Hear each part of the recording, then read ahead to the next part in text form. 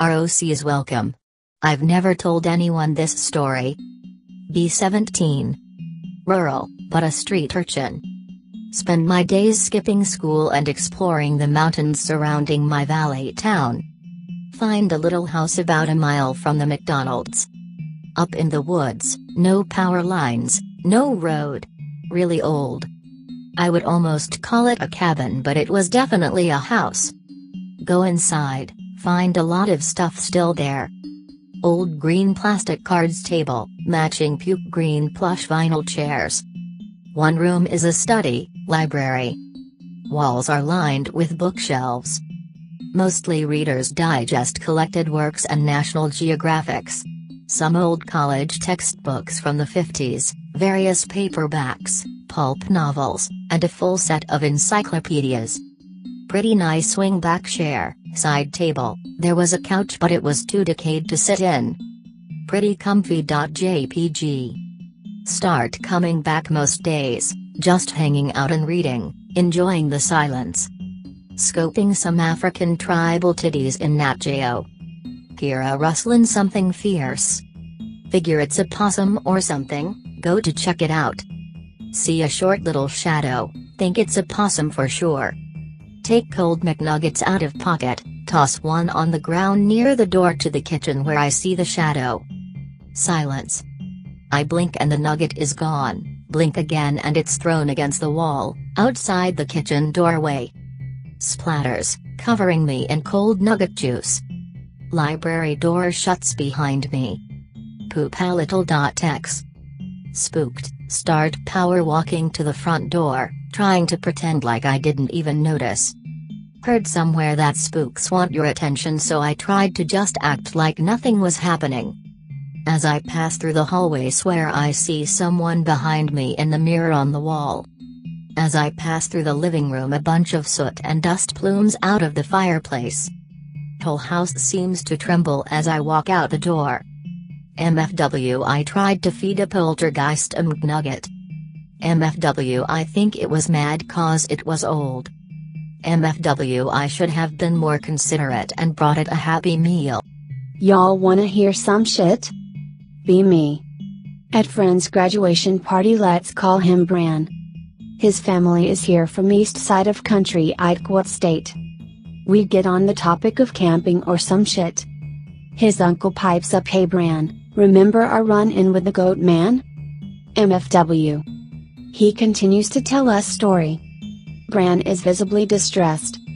Bran and uncle out hiking back east. Come across a bloody t-shirt. Too spooky for them. Take off for their house. They get back to house. My friend gets sick all over their patio from smell.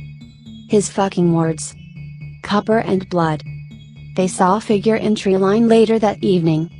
I ask his uncle on the side if the phrase cheeky breaky or /k/ mean anything to him in the least autistic way possible. Says no and gives me weird look. MFW, my best friend was almost killed by a skinwalker. Sup/x/. Share your desert stories. Live in Vegas. Doing paper route at 4 a.m. in neighborhood at the very edge of the city. Driving normally, delivering papers and whatnot.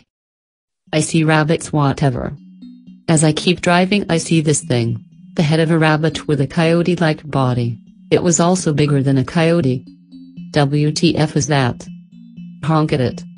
Runs away back into the desert. Would. Also that same night as I'm driving back home, I see a flashing light moving around the mountains. Black Mountain for anybody that lives in Vegas, the light moved straight across the mountain. Greater than driving through Texas Panhandle desert, desert everywhere. Greater than lonely freeway. Greater than sea exit, pull off to stretch legs at old closed down gas station, dust blowing around, armadillo with a tire track through its back, go inside gas station because looks creepy, man see old food and candy wrappers, gross old sleeping bag bent and beat up issues of Hustler and other skin mags, start to feel like somebody is watching. Note back to the Jeep and keep driving. Live in LA. Decide to take a day off from work and go with GF to a national park. It's Joshua Tree. Even hotter than forecast.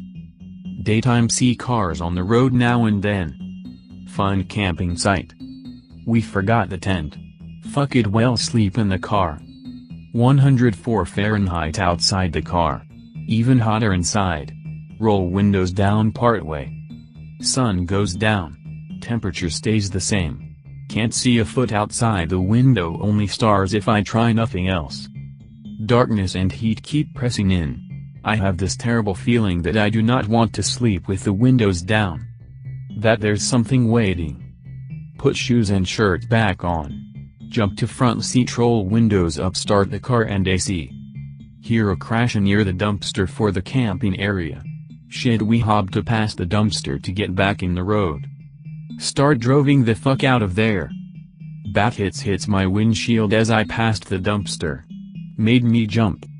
GF wondering why I was on edge. Tell her to go back to sleep, I'll drove us back home. Not going back there anytime soon. So, here's my story. When I was 8, my dad decided to drive east to see a couple of his friends, right across the Nullarbor Plain. He took me and my sister with him, because when is that not a good idea, right? So it was 7 days in a car, nothing else. Well, 4 days into the trip I start getting really sick. I get sick like this every time I travel, but, having never traveled before, back then I wasn't sure what was happening to me. So, it would be, every rest stop, I would vomit my guts up, and shit whatever was fluid out of me too. It was horrible. My dad decided that it was better to continue on to seeing his friends rather than turn back, since about now we were closer to their city than to ours, and if I needed to they could take me to a hospital in Tumbarumba. So, incredibly gymped now as I had to stop every 2 hours to puke, we kept going. Now, on day 4 I had stopped 4 times already and it had set us way back. It was maybe 10 p.m. and we were still a long way away from the next town but not too far out. We had just stopped a sign that said it was maybe 50k away when we saw something sitting on the side of the road. It looked really gross, kind of deflated, but God was it huge. My dad didn't want to stop but I was feeling the need to vomit, so he decided to check it out while my sister sat in the car and I made a mad dash for the closest short, scraggly bush. Even from a good 20 meters from the road, I could smell the carcass. It was like fresh death, still a little bloody, but definitely decomposing. As it so happens, this night was the night my body gave out on me. I had been dehydrated for at least a day and a half now, and apparently trying not to howl as cramps overtook me was the last straw, because I collapsed and started convulsing. For a few seconds, I was aware still, and I lay on my side kicking up the biggest fuss, before I blacked out. When I came to, my dad was standing over me, his breath shaking and eyes panicked. Apparently it had been several minutes before he had realized I was not okay, and came running straight for me. I couldn't move by this point, so I just gibbered incoherently for a second, trying to sit up and not cry as I realized I had made a mess of myself. As I sat up, I saw behind my dad. The massive, rotting carcass stood up. It was like watching a newborn foal. It was shaky and its legs were spindly. In fact, it looked very similar to a horse, with a long face and neck, but its skin hung limp and its fur was covered in ichor. My dad noticed my glazed stare, and he turned too. I heard his gasp. The creature, however, appeared to not notice, as we were well out of the car's headlights. It took a few stumbling steps, and, tail swishing, disappeared into the blackness on the other side of the road. My dad carried me to the car, practically running, and instead of letting me change out there I had to while the car was running. My sister had been asleep the whole time. When I asked him about when we reached his friend's place, he said that the thing had definitely been dead. There were marks where something, maybe a dingo or feral dog, had been chewing on it, and he had seen fly pupae on the lips and nose of it. I can tell you now, we were so fucking careful on our trip back. Didn't matter how sick I was, and yes, I got sick on the way back. We never stopped after dark. I've had absolutely zero luck with creepy shit. An old co-worker claims to have twice seen some big dude standing randomly at the store after hours. As it turns out, the old owner of said shop was a big dude and committed suicide. This co-worker of mine wasn't hired until a couple of years after that. What buildings are you referring to? I haven't had any business down there, so no. The idea of the basements connecting to other buildings is strange enough. Most of the clustered buildings are connected. Back when I first started and the first time I did a job downtown, I had absolutely no idea that the buildings had underground tunnels. Not small tunnels, huge. Big enough that it was difficult to really tell where one building ended and the other began. To make a long story short, I got lost and ended up across the street and 2 buildings down. I was curious about the tunnels, so I did a bit of research. Turns out that back when the railroads were being built, the Chinese people were forced to live underground, since they were seen as less. So they essentially had their own little underground city. Cleaned out. This was back in the late 1800s. The city has also blocked off several passages. Bums live down there too, but they stay near the rail yard and stay away from the buildings for the most part. Guess I'll share one of my many strange experiences in Greentext. Get called out to do install in Lower Valley, Ghetto. Have to install second phone line in really old lady's room.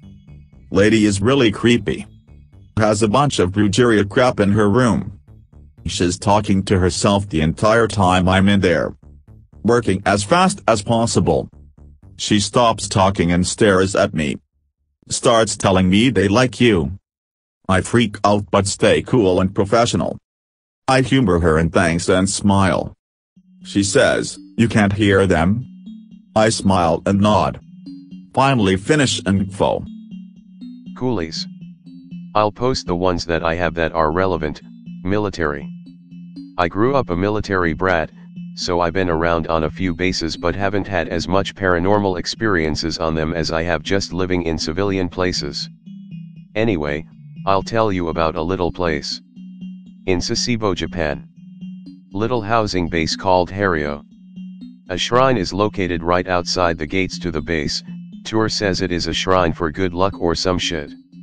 Locals, including mother, says entirely untrue. Apparently the whole base used to be a hospital for those from World War II with untreatable diseases of the time. Many people died and were buried there.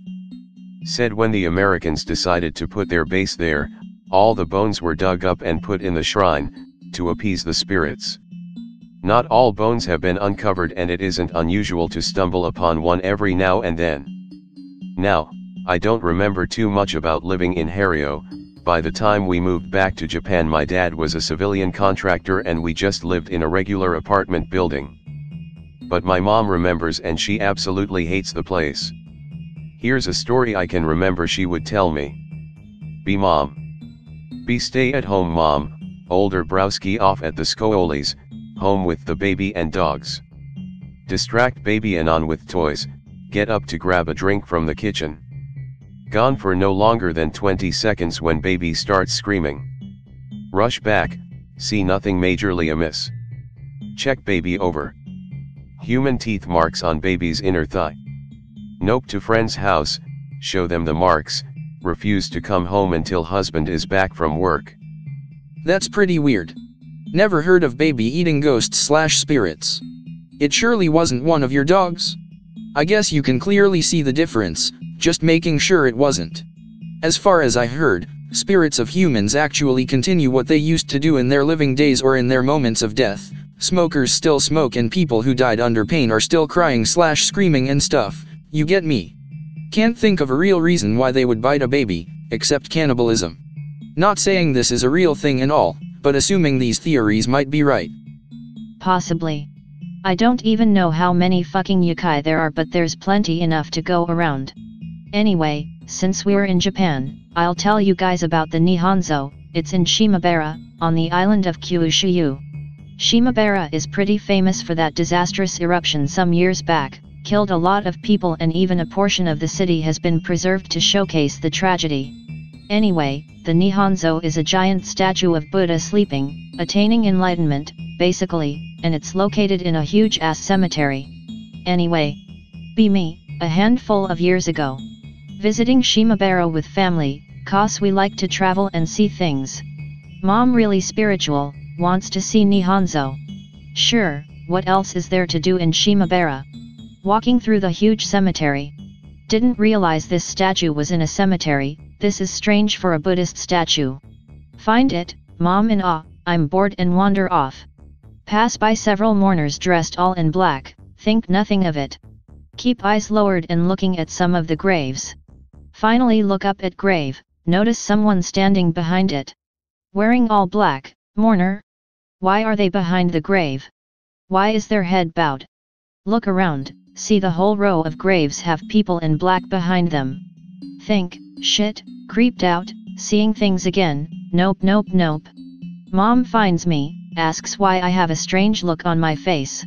Ask her about the mourners we passed by. What mourners? No one is here but us, the priests aren't even out here. Explain to Mom what I saw. She tells me not to talk to anyone until we are out of the cemetery. Also, while we were there, we walked around and found a really old and really successful steak factory. I took one look at this building and was so overcome with a sense of dread and malice I refused to go near it and has to stand on the street opposite it while my dad checked it out. When my mom asked what was wrong, I explained how the building just looked intimidating and threatening. She nodded her head and said there was probably an ONI living in the factory. I don't know if I believe it, but my mom was one of those stereotypical old Japanese ladies who were very superstitious, and I was the only one of the family interested enough to hear her out on these things. I've been told by a number of people reading my stories that they didn't find any of them scary at all. There is really no mystery here.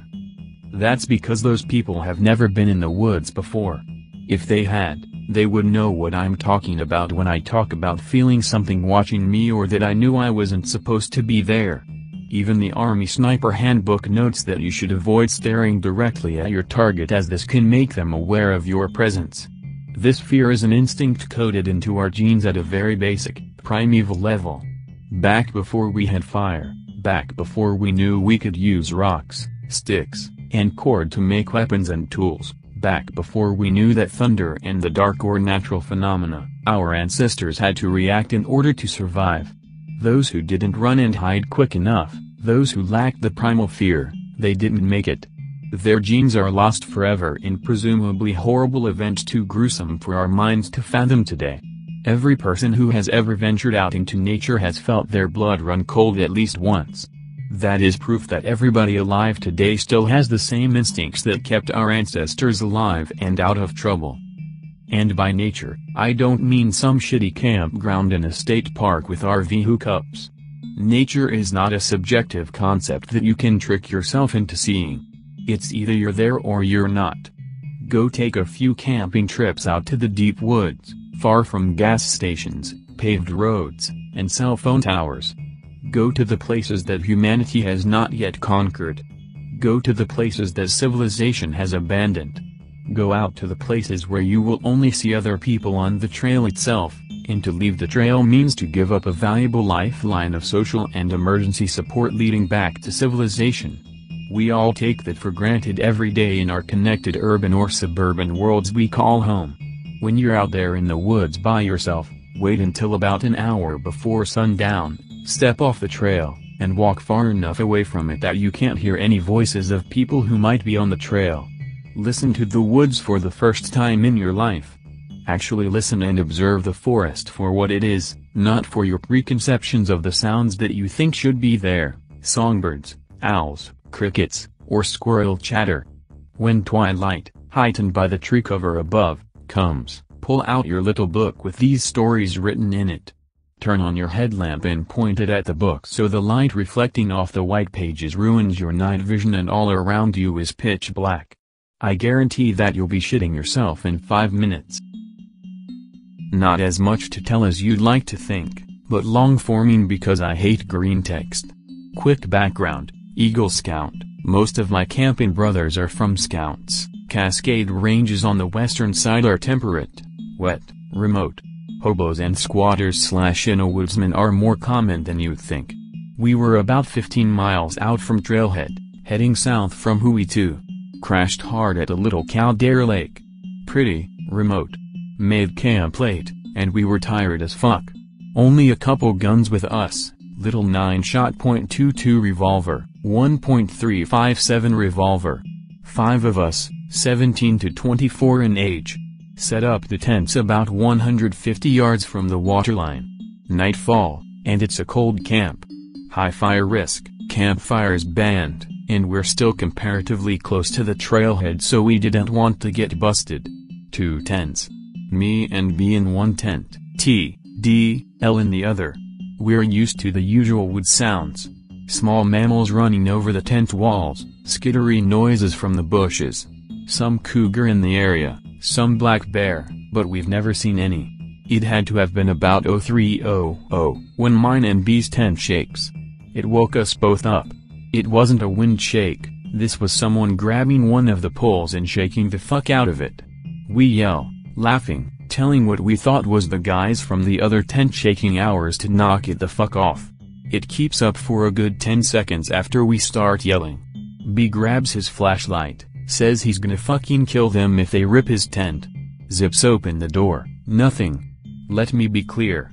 He opens the door, we're in a clearing about 40 feet across, and we see nothing. T zips open his tent asking what the hell is going on. You can hear those zippers moving in the middle of the night, very, very clearly. I see him open it. I see his face. None of us see anything in the clearing, no tracks, no sign of a person. B and I are freaked. T, D, L are confused but nervous. We talk it over, figure it was a raccoon and we missed it, and isn't anything to worry about. We go back to sleep around 03:30. I remember this next part really fucking well. I had just drifted off, the tent starts shaking again.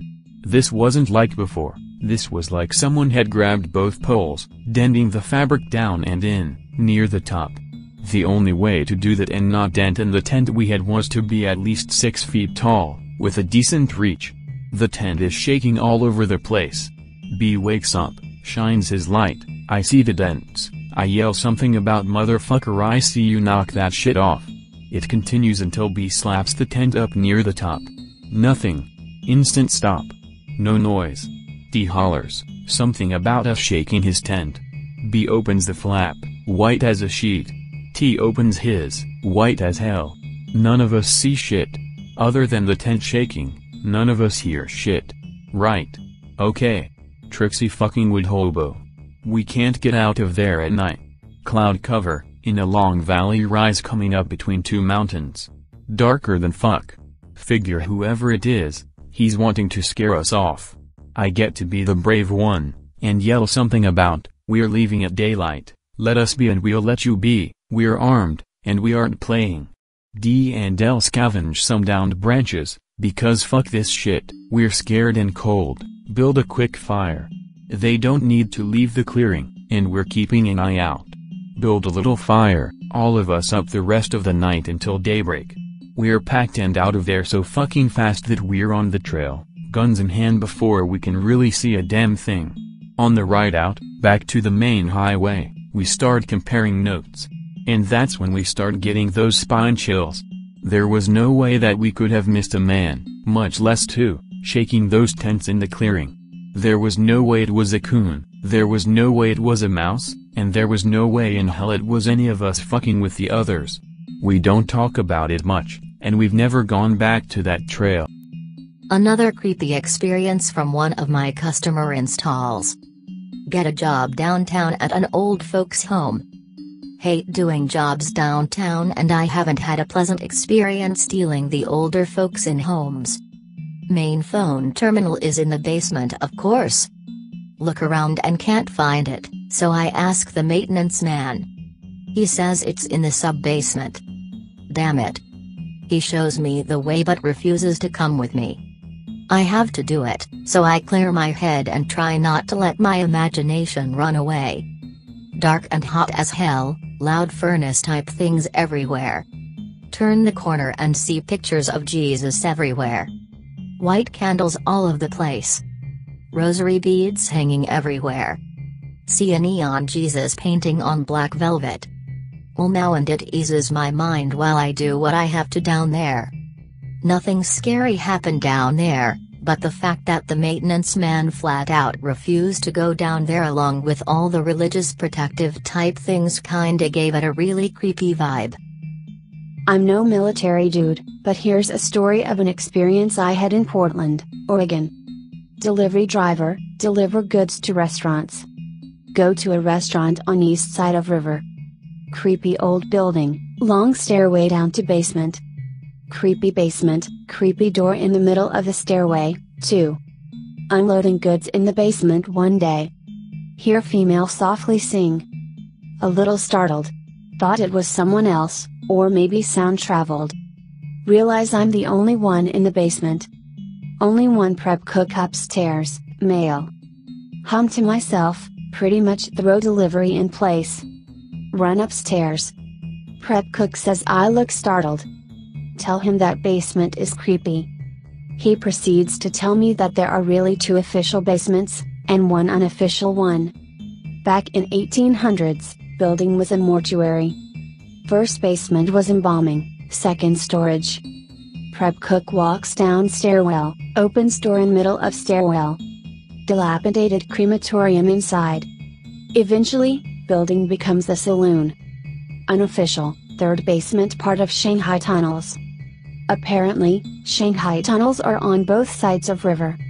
Although building is relatively close to river, prep cook tells me the tunnels extend much further than river area. Creepy shit. It's now a bank. Well, I'm obviously back and anticipating more stories and did promise to share some more, so I'll go ahead and post my mother's most prominent story. The reason she always quotes to me why she hates every horror movie I ever watch and will not watch ghost movies with me. I'm sorry if it reads like a cliché Asian horror, but to be honest that is what it is as its heart, and the pure terror and abhorrence my mother shows whenever she speaks of it, as well as the weird look my skeptic dad gets if I ask him about the incident in question, tells me that at the very least, whatever did go down long ago, my mom believes she truly lived in a haunted house. Alright. This was a while back, before my parents had children, and were actually living together. My father is in the Navy, my mother a typical stay-at-home wife. They had just moved to Yokosuka, taking along their 3 dogs and bird, and were searching for a home. They found one in a place called Kitakuroama, in a nice house several houses away from the temple and cemetery. Now, when they first moved in, my mom felt that something was a little off about the place. But, she was young. She was married and planning for a family, and this was a nice big place. Needless to say, she felt the good outweigh the bad, and soon it was theirs and they'd settled. Well, as the Navy goes, my father was deployed, but not without some good news. She became pregnant before he was due to sea, and according to my mom, that's when shit hit the fan. With my father gone and a new baby to get ready for, the first tragedy was this: Poco, second dog, pup of the first dog, full-grown, not even middle-aged, and Pai-chan, the bird died. At the same time, on the same day. A little strange, but coincidence, right? Well, days, maybe weeks, I'm not sure, my mom doesn't remember, pass, and the second event comes in. One day, my mom notices the strangest of things: the fridge is sweating. She called it sweating anyway. According to her, water was pouring out of the fridge. Of course, one thinks malfunction, but when my mom opens the thing to check, all was well. There was ice, there was cold, all the veggies and meats were good.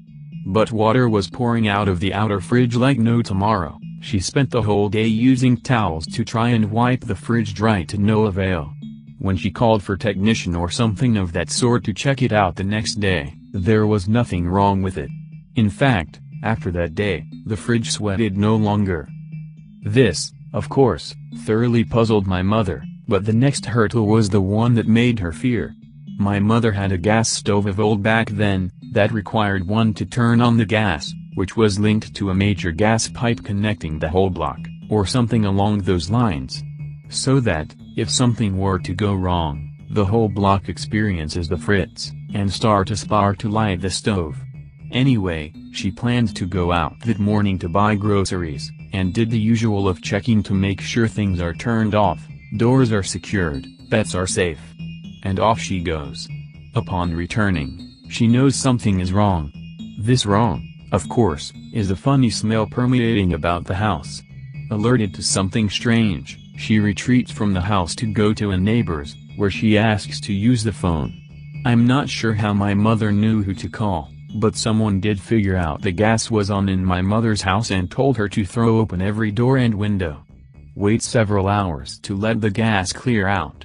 Of course, they follow instructions, and later that day, or the next day, I don't know, an inspector comes.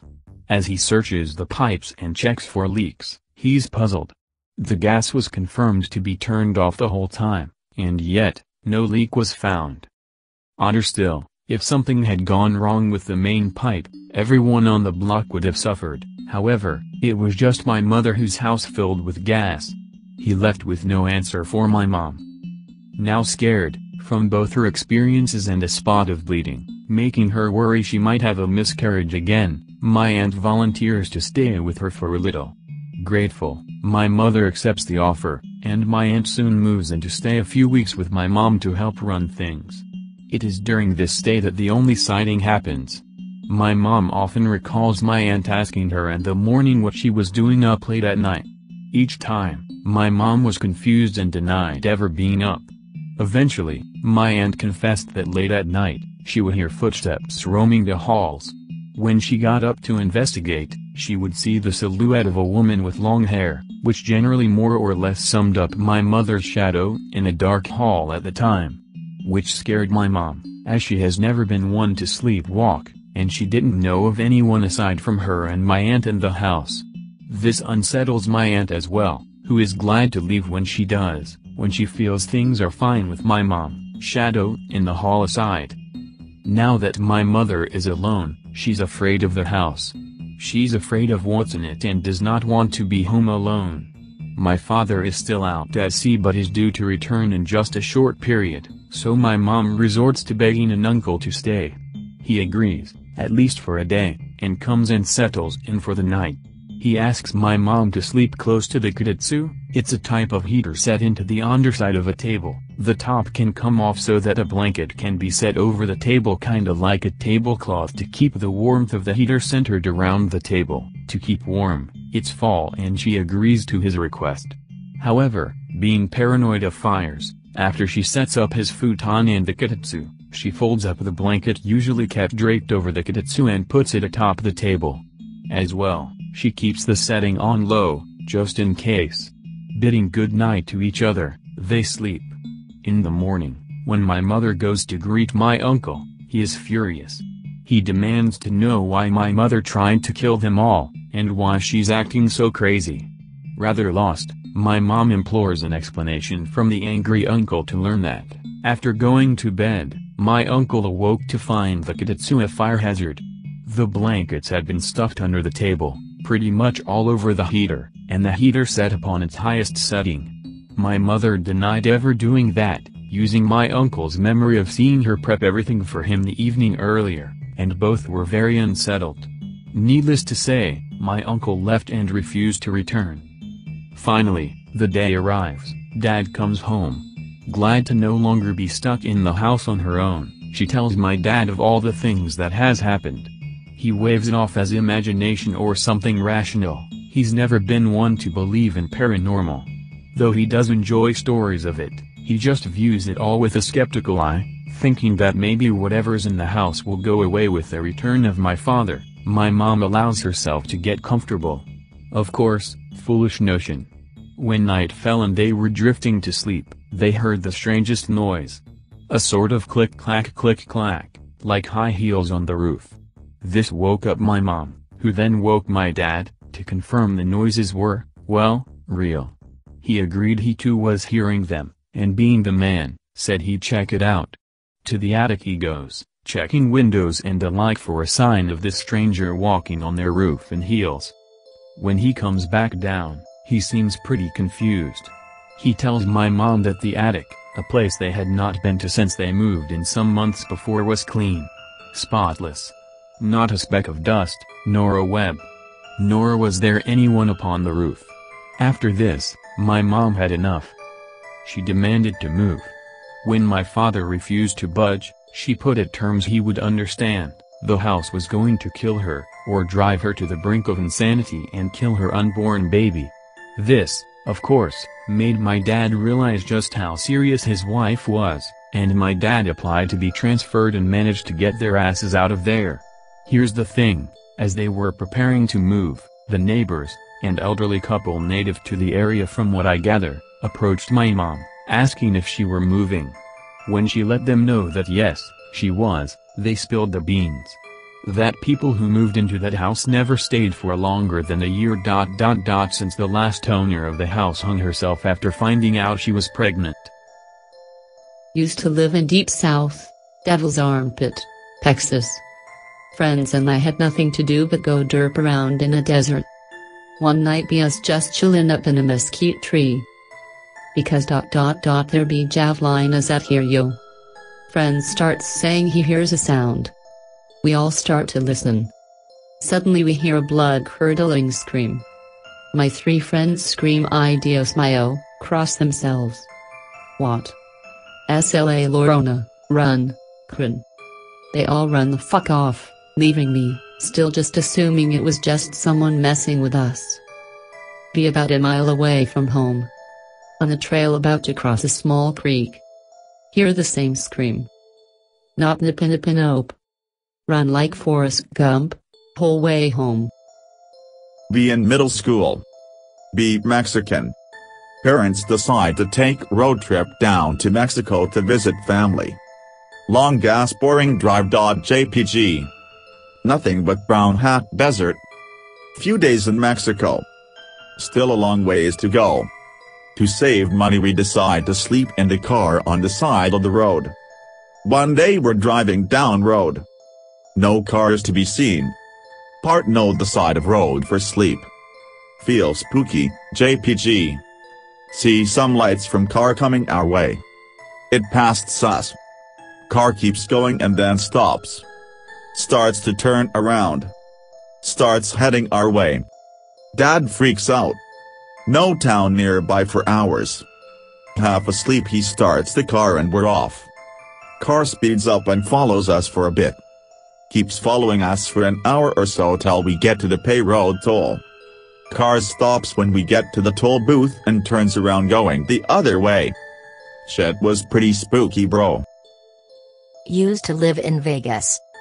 Go to west outskirts of Vegas. This was before that bit of land got contracted out and fenced up. The view is amazing. Decide to look around me. Pretty dark, which is odd because it's still in that zone where it's never fully night. See what is best described as an 8-10 foot tall scarecrow, with massive shoulders and pointed head about 100 meters away. Like it was wearing full-on KKK regalia. Whatever, I'm hallucinating, or it's a scarecrow. Look back to the city. Fucking baller. Hear something snap in the distance, silent otherwise. Odd because it's not that far from houses. Look behind me. It's closer, maybe 90 meters away. Whatever the fuck it was moved its arm and pointed at me. No wind. Nope. Also, went back the next day. No scarecrow, nothing. Just dirt. Be me at 15. 2008. Driving with Dad through Outback. Driving the Plenty, Donahue Highway, between the Stewart Highway in the Northern Territory and Bia in Western Queensland. Tilde 700 kilometers unsealed road. See no one but a few trucks, maybe 3 in total the whole time. Blew 2 tires about 450 kilometers in and didn't have any more spares, so had to drop our speed by a lot just to be safe. As a result end up taking much longer to drive the length of this road than we otherwise would have. For background, there is a myth, legend in the Bia area of this so-called Min light that harasses and follows travelers and tries to entice them to leave the road at night and follow it out into the desert. We traveled in the area plenty of times before and had never seen it, so we weren't really thinking about it. Be about 8:30 p.m, pretty dark, night sky out there was amazing. BTW, any Australians here I highly recommend. Driving along at about 50 to 60 kilometers per hour to prevent any risk of another tire blowing. Light flashes in front of us like a shooting star, but right in front of the windshield. Dad and I WTF but keep on driving. Happens a few more times.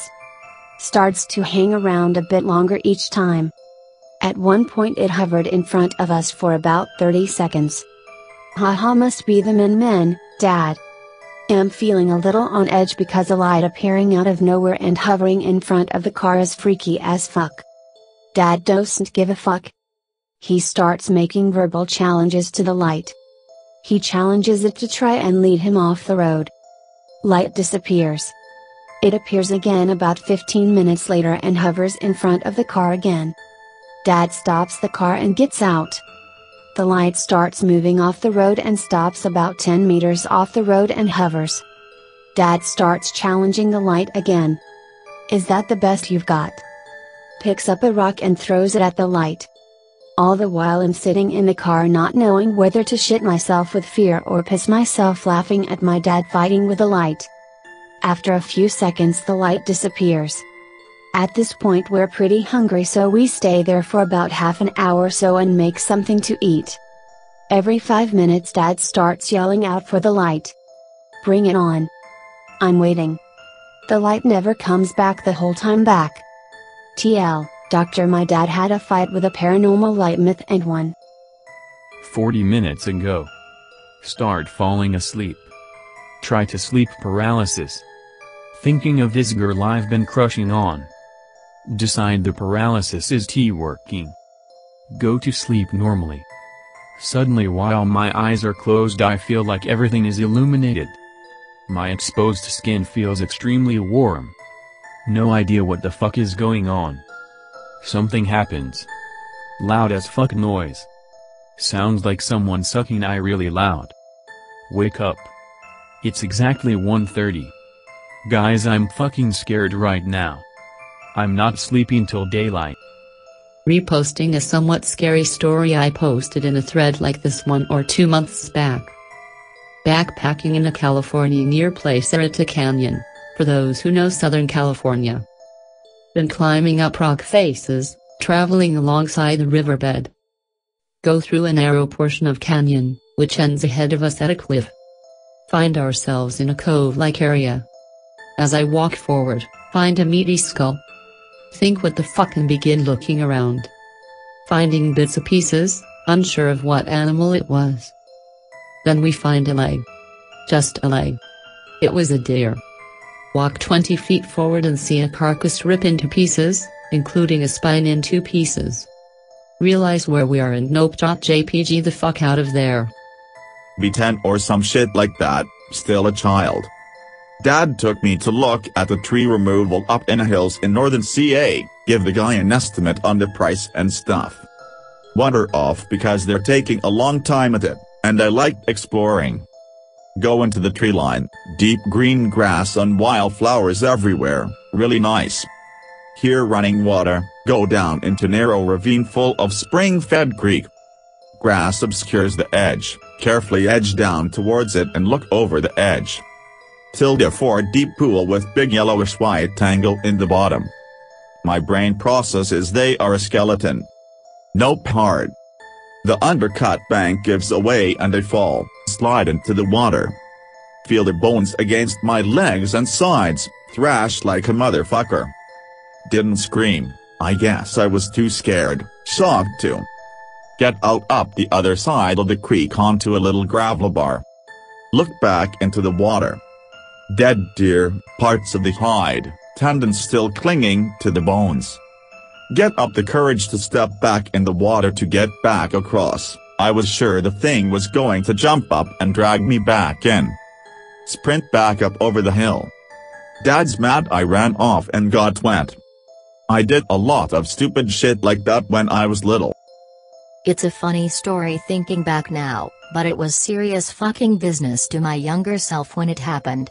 Not really a nope.jpg moment like the unexplainable stories in here, but it was quite the experience then. This was about 13 years ago now. Go hunting elk with Uncle and Dad in the Colorado wilderness, 15 miles in, 15 miles back, no vehicles because wilderness. Uneventful week of waiting for something to show up that's shootable. Have a few almost shots, but don't take them because they weren't 100% clean. Last day, Dad bags a cow, 20-yard shot clean through the heart, drops instantly. It's twilight, fully dark by the time we finish field dressing it. End up deciding to split up into groups to haul the meat out. Dad and Uncle each take a quarter, leave me behind to finish cleaning up the carcass and guard it from scavengers. I take about an hour to finish cleaning the area, lob the entrails a long way away from the carcass itself, then decide to build a small fire because it's damn cold already. Think I hear something unusual against the natural background noise every now and then, think nothing of it at time. Few minutes later, I notice a ring of shining eyes around me, helpfully illuminated by the fire I just built. Nope. I'm carrying a revolver and my hunting rifle, nowhere near enough ammo to kill every set of eyes around me if they don't get scared off. Work myself into a frenzied panic because 14. Throw a bunch of wood on the fire and pull the revolver out, start pacing around yelling and shouting, raving and swearing at the top of my lungs. Eyes start moving around, like they're unsure of what to do. I'm almost shaking so hard I can't even aim straight, but it's well past midnight by this point and I'm in fight or flight mode. Level the revolver at the largest set of eyes that hasn't really moved around much, steady my aim, and pull the trigger. Blam, cone of flame, etc. I see probably 30-50 bodies in the flash, more than I'd counted pairs of eyes from. Hear a bunch of high-pitched snarling, weird yelping, and then dead silence, nothing, no wind, no insects, no sound at all. Keep myself worked up on a hair trigger until the fire starts to die down, at which point I gather all nearby fuel. A few pairs of eyes occasionally pop up and then blink out moments later, but never in as large of a number or for as long as the first time. Dad and Uncle get back a couple of hours later, hurrying after they heard the shot. I recount the events of the evening, and we go look for the thing I shot. First odd thing, no tracks anywhere, the ground was completely undisturbed as far around as we bothered to check. Second odd thing, an enormous blood stain about 50 yards away from the fire, I'm talking huge like another elk just liquefied on the spot, tons of blood. No other parts, no fur, no hair, no tissue, nothing but blood, and no, it wasn't the pile of elk guts I'd tossed away earlier. No sign of a struggle, nothing disturbed, just, nothing else out of the ordinary. They'd written me off as a panicked kid until we found the huge blood stain. We decide not to split up again and each take a massive load, 90 pounds, of meat and leave the rest to the wild. Hike out by starlight, it's about 3 a.m. now. The entire way back, keep hearing occasional heavy breathing around us and feel like we're being watched, but every time we pop the flashlights on there's nothing to be seen or heard. Keep a brutal pace back to the nearest trail and then down to where we had our vehicles parked. Hear later that 2 campers went missing in that area a month or so later. We never end up going back. Sorry if it was a bit long and boring, but that's the most noteworthy event I've experienced personally. Not exactly in a woods, but kinda scary. Spending the summer with my aunt and uncle in Co when I was 13. They own an assload of land in the western slopes. Brought my boxer Dash with me, they own a German shepherd named Gunnar. Dash was a hyperactive idiot who would chase anything. My uncle swears that Gunnar once chased off a cougar. Gunnar never took shit from anyone and only tolerated Dash. One night with no warning both dogs jump up and run down into the basement as far away from the doors and windows as they can get and cower under my uncle's pool table. Both dogs are shaking uncontrollably. My uncle locked all the doors, he made me close and lock all the second-story windows. Kept his rifle loaded and next to him for the rest of the night. I have never seen dogs so afraid. Dash literally pissed himself with fear. One time when I was younger. I'm out shooting shit, old school pellet gun, in my family's backwoods like a normal kid growing up in rural WI. Being very content with being 11 or 12 in a very lively woods with my handy rifle. I'm all over these chipmunks. They had no chance. After I'd shoot them, I'd leave them out on a stump next to the field and owls would come and get them. So as I'm delivering the soon-to-be owl pellets to the stump, shit gets quiet. Dead quiet. I only realize this after I get the stage 1 nope feeling, standing hairs. When I set down the sacrifices to the owl gods, I up to the stage 2 nope and spot some thin rubbings that go 5 feet up a tree. That's strange. I feel as if I'm being watched. Start to nope back to the house. Quickly hits stage 4 nope as fight or flight kicks in and I run the last 50 meters to my backyard and turn around. Still nothing in sight. That night I retired soon after I finished learning to call with my dad, as is tradition. As I'm sleeping, my mom bursts into my room. I'm thinking, WTF mom, she's talking on the phone and saying something about a family friend coming over soon. So I get up and walk to the living room as my dad starts loading his 3006. Time check. Not past midnight. Hey dad, where you going? I heard, family friend, is coming over. Son, your sister just saw a mountain lion through her window. He and I are going to kill it before someone gets hurt. Shit. Everything clicks. At that very moment we hear the scream of a dying woman. Everyone is kinda freaked. My dad just says, yep, that's a cougar. Riding dirt bikes with cousin in Florida backwoods. Small track we found a few days earlier with some ramps, etc. in the forest. Route from the nearest road goes by an old abandoned building that we explored the first time we went by, nothing inside. Spend half a day buzzing around on the track having fun. Start heading back. Abandoned building is not there. Trees and brush are covering the place the building should have been. There's only one way down to the track from the road, so there's no way we took the wrong way out. Not a fucking thing there. Look around for a few minutes, get spooked, nope the fuck out of Dodge. Go back the next day because dirt bikes are fun. Building is there again. Do a 180 and GTFO. Haven't been back. It wasn't a trailer or anything either. It was an old wooden cabin that had a frame of logs driven into the ground. It's not like someone could pull up and hitch the thing to a truck and drive away with it. Posted this one in a /k/repeat thread ages ago. Story is from an ex-military guy I know from the pub.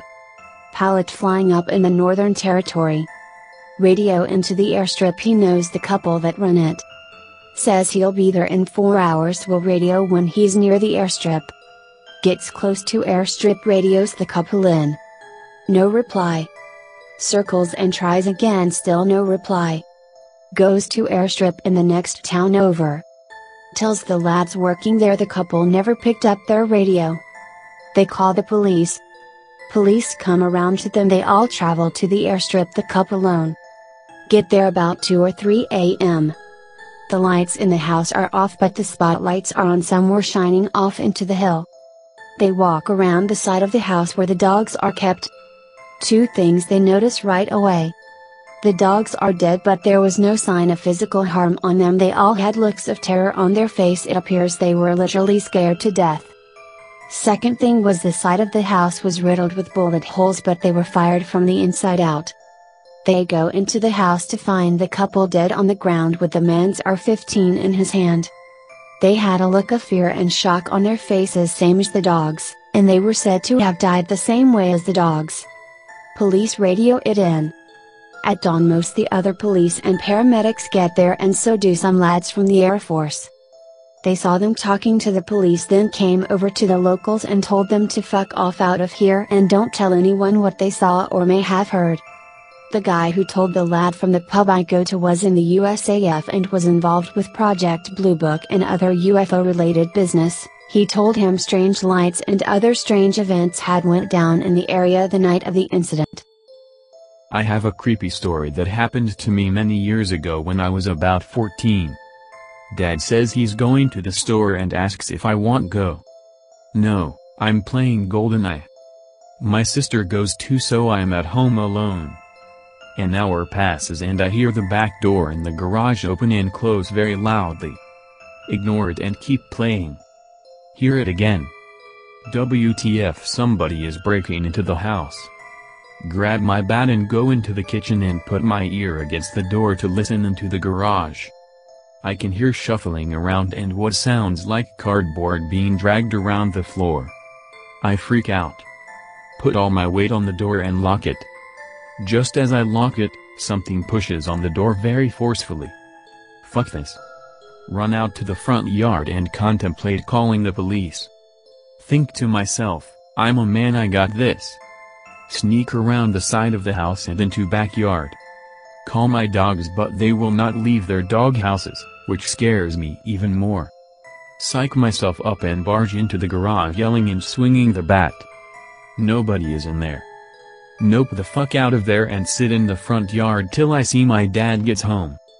That wasn't the first time something like that happened there. That house was seriously fucked up. A lot of unexplainable, creepy things happened to us while we lived there. I have a story from when I was in basic training.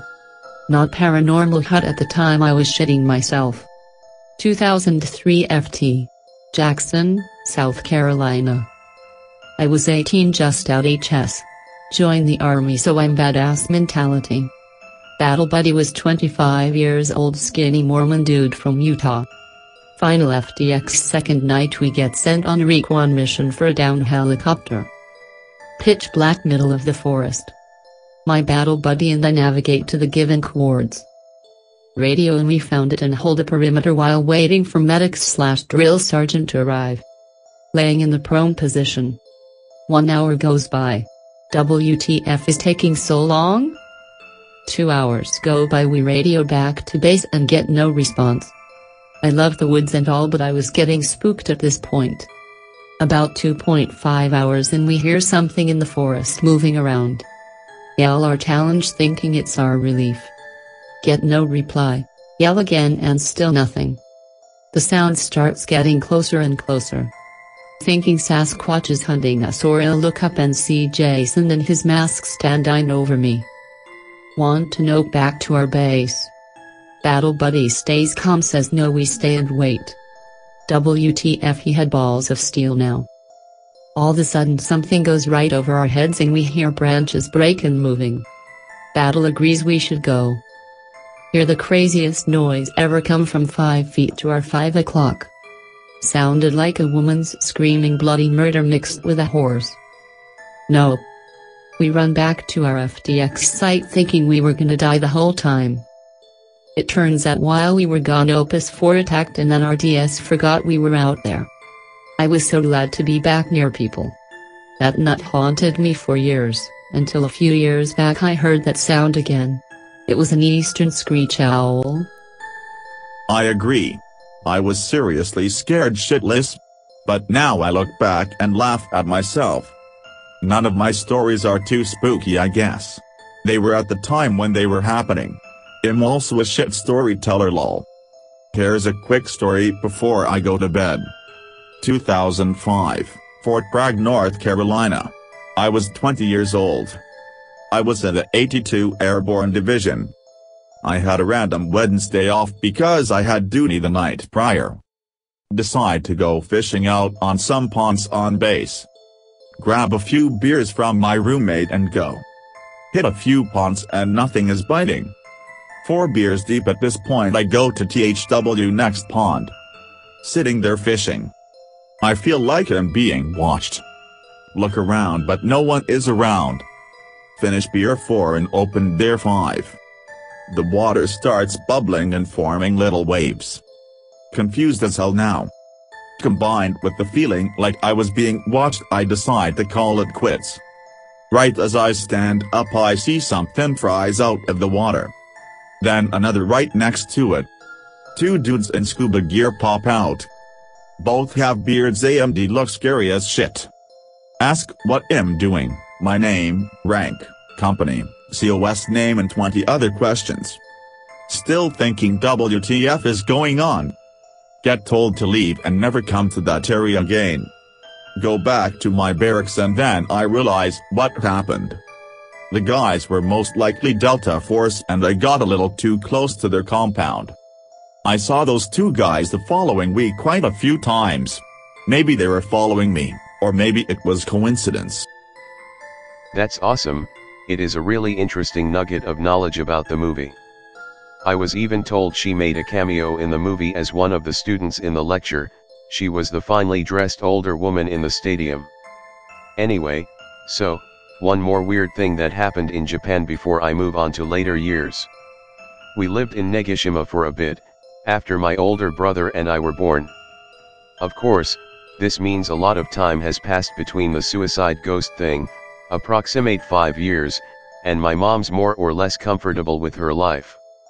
In this house, everyone slept in the same room, me, seeing as I'm only a few months old, and my then 5-year-old brother because he felt lonely on his own. Anyway, one night, she's awoken by the sensation of someone else being in the room. Of course, other than the typical family members. She says she was too scared to open her eyes or even move, she just laid there and screamed in her head for the thing to go away and leave her family alone. After several minutes, or hours, who knows, she finally feels this presence slip away, and she relaxes herself and goes to sleep. Now, this doesn't seem at all strange if it were not for the morning after. When my mom woke up, she noticed one side of her face was freezing cold. She shot up in bed and looked at her pillow. There, on the pillow, was a fistful of a gray, gelatinous substance. My mother described it as brain-like. Horrified, she screamed for my dad to get up and made him inspect the material. Of course, my dad sees it and wonders what the hell it is. When my mom realizes that no one has any clue that the fuck this squishy, great thing is, she promptly scooped it up with toilet paper and flushed it down the toilet.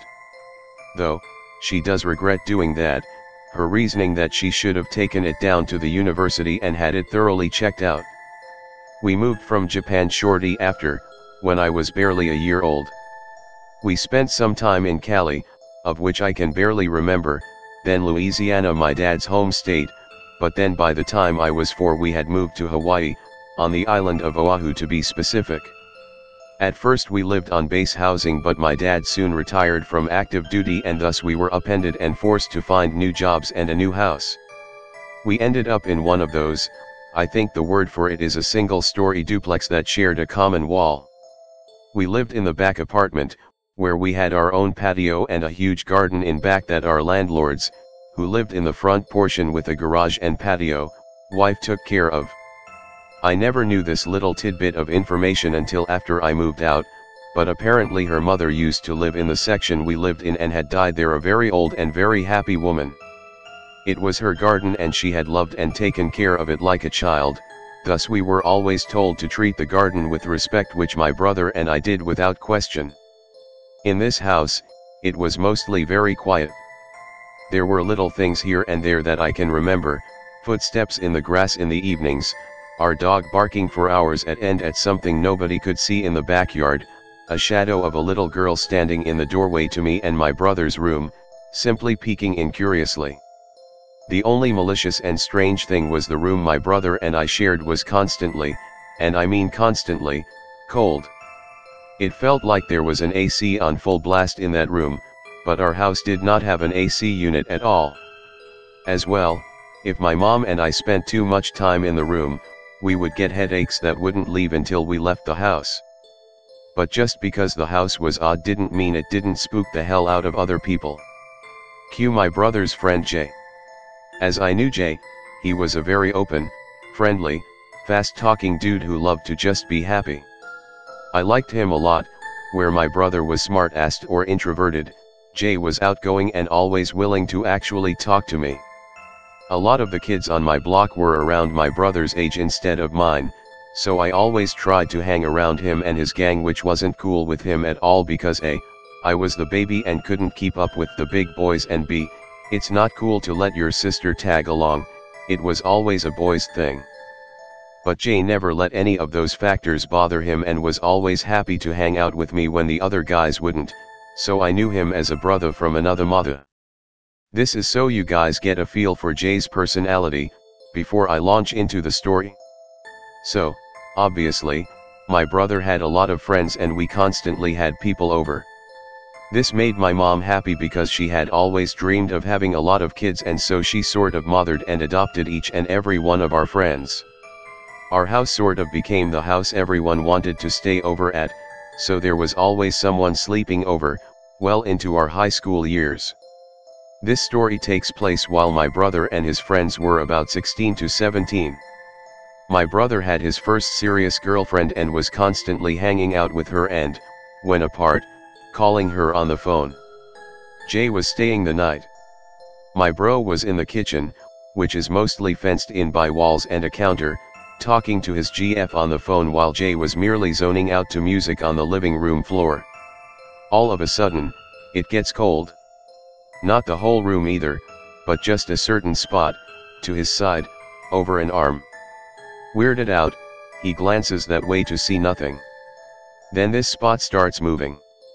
Up his arm, over his neck, up to his mouth, and he describes it as the strangest sensation. Like kissing a pair of frozen lips that aren't there. It's then he realizes shit ain't right and sits up, touches his lips, and looks around for whatever just kissed him. He finds nothing out of place, aside for a cold spot now a bit further from him, close to where our couch was. He calls for my brother to come and check it out, as confirmation he's not imagining this cold thing. My bro comes around, still on the phone, and when he hovers his hand in that particular area, he seems pretty surprised to find it's remarkably cold in that one area. Now, here's where it gets really weird. At this point, Jay says my brother's face blanked out. His eyes glazed over, and he went limp so suddenly that he dropped the phone, and John distinctly remembers hearing his GF asking, "Hello? Hello? Is anyone there? Hello? What's happening over there?" Of course, my brother fell back onto the couch, and his lips were moving, but nothing really came out. Jay tries to snap my bro out of it, so he gets close and starts to shake him. That's when he can finally hear what my brother is saying. In a feminine voice that was definitely not my brother's, he said, "I'm sorry I did that, you just reminded me of someone I loved." Over and over. When he gives him a particularly hard shake, my brother snaps out of it and seems relatively confused as to why he's on the couch and the phone is on the floor, why Jay looks so freaked out, and why the cold spot was no longer there. Anyway, my brother shrugged the whole thing off, laughed at Jay and called him a jockster, and quickly went back to talking with his GF with apologies and sweet nothings. Jay was shaken. He never spent the night at our house after that. He said he felt like he was constantly being followed and watched in our house, and tried to make a point of not staying too long. This happened back when I was around 11 to 12 years old, while we were still living in Holy Circle, the duplex. Before I launch into the story, I suggest looking up the place on Google Maps, as I haven't too much of a clue as to how to describe the neighborhood. I want to say cul-de-sac, but I know that's not really the term for it. Anyway, we lived in 1432, which was on one of the corners of Holy Circle, and my brother's friend's house was located near the corner of Polykaiko St, so though the full of our house wasn't visible from either driveway or yard, at least the corner and the roof was, if memory serves right. Okay, but now for the story. One night, I remember waking to what sounded like a helicopter overhead. What was strange about this was, not only was it incredibly late at night, but the longer I lay there in bed, the sound did not recede. I recall looking out towards the window and seeing nothing but a bright light out there and, of course, I began to think rationally. I knew there was a ditch in the backyard that ran up into the mountains, where a jail, Halwa, was located. Needless to say, I thought someone escaped and was using the ditch to hide out. I shat bricks. Of course, this sound didn't go away for a while. I fell back asleep before it went away, and I remember thinking it was odd. If they were searching, shouldn't it move around? And no one else in the house had come to check on anyone else. Was I the only one hearing it? And damn it, the pressure in my ears hurt like a bitch. Of course, I brushed it off as nothing for the past few days. But one day, me and my mother were chatting and the subject of weird things came up, and I eventually asked her about the noise. My mother looked surprised, then scared, and excitedly told me that she heard it too and thought something was going on outside. She never bothered to even open her eyes like I had. She also mentioned that my brother had asked her about it too. I felt relieved, so I wasn't the only one to hear this noise. The only one exempt was my father, which wasn't unusual. But then she went on to say that my brother's friend had heard it too. In fact, he claimed to have seen it as well. I asked if he told her what he saw, and here's what he said. Late that night, his dog was barking up a storm and his dad told him to go shut the dog up. So, at that ungodly hour, he got up to see what was upsetting the dog when he noticed a bunch of bright lights. When he looked up into the sky, he said it looked like a large round disc with flashing lights on the bottom, hovering over our house. He was scared shitless, but before he could gather his wits again, the thing had zoomed off. Now, I don't know if I trust what this friend said. I didn't know him nearly as well as the rest of my bro's friends, and what I did know of him, he was the type to want to appear tough and badass, so for all I know, he was talking shit. The only thing I do know is that 3 out of the 4 people in the house did hear the same thing and felt the pressure in their ears, but it could have been a low-flying helicopter. I don't even have a clue why you didn't share this right away on your own. This is top-tier stuff. I really don't know what to think of this. My thoughts scream alien, but I actually never really got a hang for all this alien stuff like, apparently, most of /x/ might have been a helicopter, but why didn't it move? Did you ever hear something about a convict escaping around that time? Google Maps also says there's some mental health institution, maybe might have been someone from there, too. Also, even if this sounds stupid, but if your friend didn't tell bullshit, even though it really sounds like a cliché, maybe instead of an UFO or whatever it was some sort of experimental government stuff. Actually anything I can think of seems to be bullshit at some point. I don't even really know what to say to this. Feels like my brain's about to explode. Laughing face. Would love to hear other opinions, other than bullshit, on this. I don't even know if there's still anyone lurking in here, but I love your stories. Any chance you got more to tell? This is turning into my favorite thread ever. Back from work. Haha, my part-time job. Anyway, I have much more. In fact, I'm getting to the worst house I have ever lived in. This house ruined me, so to speak. It is because of this house I developed some weird habits, the most prominent being I cannot be in a bathroom by myself. If I am to shower or do anything, I have to take at least a pet with me. So, we stayed in that duplex until my brother graduated from high school and joined the Air Force. Haha, my mom can't pronounce it and calls it the Air Horse. This would be just around the age I started high school and my parents were getting fed up with our landlord.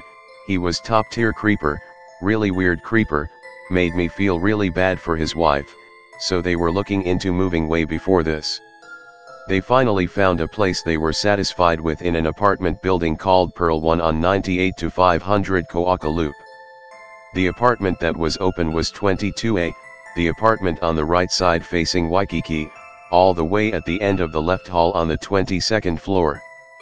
I can't honestly say I was creeped out by the place when I laid eyes on it. I was too distracted with the whoa 22nd floor Aisham and OMG they have a kitty here. I just thought of everything as another place to live, but that could be I really don't realize something creepy is upon me until well after the creepiness has settled. Anyway, so for the first few months, everything was pretty honky-dory, everything smooth sailing. Then the nightmares started. These were weird nightmares. Really weird nightmares. I remember once dreaming of 2 prepubescent boys playing in a junkyard when suddenly one of them goes berserk and begins stabbing the other with a rusted screwdriver. I can remember their faces and everything. Sometimes, I'd dream that I had no choice but to kill myself. Sometimes I'd dream about hurting others, either as myself or someone else. A nightmare I used to have as a kid returned. A volcano would erupt covering everything in lava and killing everyone, only I was left alive floating on my indestructible bed. As I sob over dead family and friends, molten hot skeletons being clawing over the sides, melted eyes glowing, as they tried to drag me over. I slept beneath my bed in retaliation, figuring if they couldn't get me if I was already in their space. I began to notice my nightmares intensified if my sliding door closet was opened.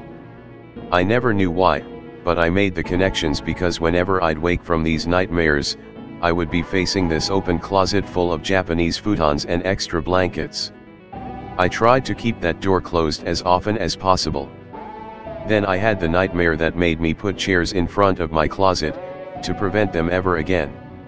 It was a weekend because I was home alone and my parents had gone out, so I kept my room door open to listen for them and took a nap on my futon.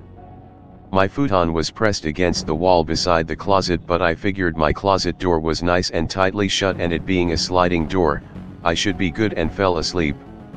I dreamed I had woken up and went to the closet, opened it, crawled on top of all the blankets and bedding in there, and sat with my knees up in the darkness. I don't know how long I stayed there, but it felt like forever before I suddenly became aware of a presence beside me. I looked from the corner of my eye to notice a little boy, perhaps 8 to 10, sitting beside me. He appeared nude, scrawny, pale little fucker with darkish hair. He had his knees up as well and his head buried in them, arms wrapped around to cover most of his face. I was curious, what was this kid doing in my closet? Is he sad and hiding from something? That was the sense I got, despair and wanting to escape from this poor little figure. So we sat, side by side, silently until he finally stirred and looked up, and for some reason, the sight of his eyes scared me beyond all reason. They were gold and his pupils were, for lack of better word, hourglass-shaped. They were blank, like a goat's, and if it weren't for the indent in the middle I'd say they were goat's eyes. I could not get out of the closet fast enough and I felt myself stirring awake. I could twitch my fingers and arms and I was starting to open my eyes when I felt someone breath into my ear, then laugh huskily. It was a deep male's laugh. Throaty and breathy. I know I felt the breath. I jolted up wide awake after that. I was scared out of my wits. In hindsight, this could have been sleep paralysis, but there was one thing I can't explain. My closet door was open when I woke up and I was still alone. After this, it's a whole jumbled mess of specific memories that I don't remember what chronological order they go in anymore. So, I'll just give them titles and just list in which order you would like to hear them. I actually like recounting them. I love paranormal, so sharing these is kind of a passion, and I like to hear others' inputs on them. The only thing that would really put me off is if someone said we should go back to that apartment, in which case, unless it were only to ghost hunt, I would fucking refuse. Anyway, so here they are: computer scare, AC says hi, bathroom hallway, friend's ghost, line of people, elevator, torso in the hall, the jumping man, the yellow-eyed man, and woman on a wall. Bathroom, since you mentioned it earlier. So, the layout of the apartment went like this: you step through the door into the foyer and immediately to your right was the kitchen and to your left is a shoe closet. There was a half counter separating the living room / dining room, and to the left of the living room past the shoe closet was a T-shaped hall. The shorter hall at the front led to the 2 bedrooms, one at each end, and the long hall that split this short hall went past a full-length mirror, washer and dryer, 2 sinks, and ended in the bathroom. This hallway consistently creeped me out. Noises, movement out of the corner of the eye, and a mounting sense of dread every time one stood in the hallway was already starting to manifest, along with a lot of other instances, such as the bathroom hallway instance. Anyway, so in order to avoid being scared the poop out of, I slowly start to become a night owl. This means sleeping all day and staying up all night.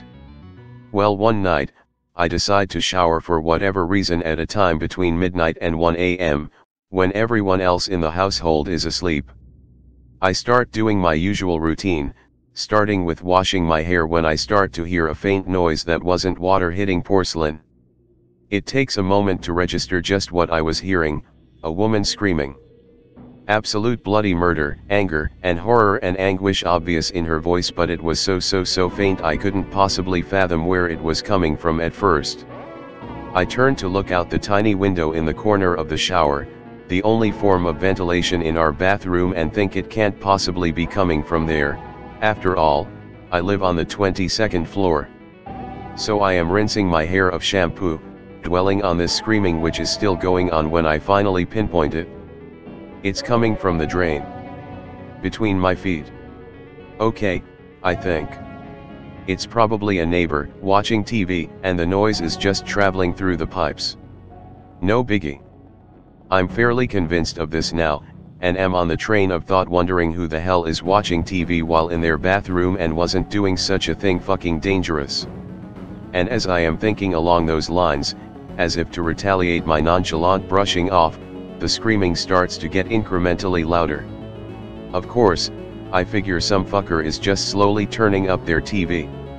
It takes seconds to register that the screaming is turning to faint screaming and gargling. It's not a TV. It's literally in the pipes. And it's coming closer, starting to echo as it comes up the drain. Then this thought hits me, what will be here when it finally reaches the end of the drain? Fear suddenly washes over me. The sort of fear that lead me to shut the shower off, soap still half in my hair, and fall out of the shower in a panicked scramble as the screaming continues. I don't bother with clothes or even a towel. I leave all the lights on for my parents to scold me about in the morning because I ran through the hallway and into my room and locked the door. After that, I never showered unless someone was home. Soon after this, the woman on the wall incident happened. And from then on, that little window in the corner of the shower? I could feel someone staring in through it, constantly watching me. Every now and then, if I glanced up at it in the corner of my eye, I could see the swish of long black hair disappearing out of sight. As for the torso in the hall, this one is pretty weird, and I really wouldn't put it past that it was my overactive imagination when I was already spooked by this apartment as a whole. In any case, I'll tell you how it went. As I said, I lived on the 22nd floor. The elevators were smack dab in the middle of a long hallway. My apartment was on the hallway to the right.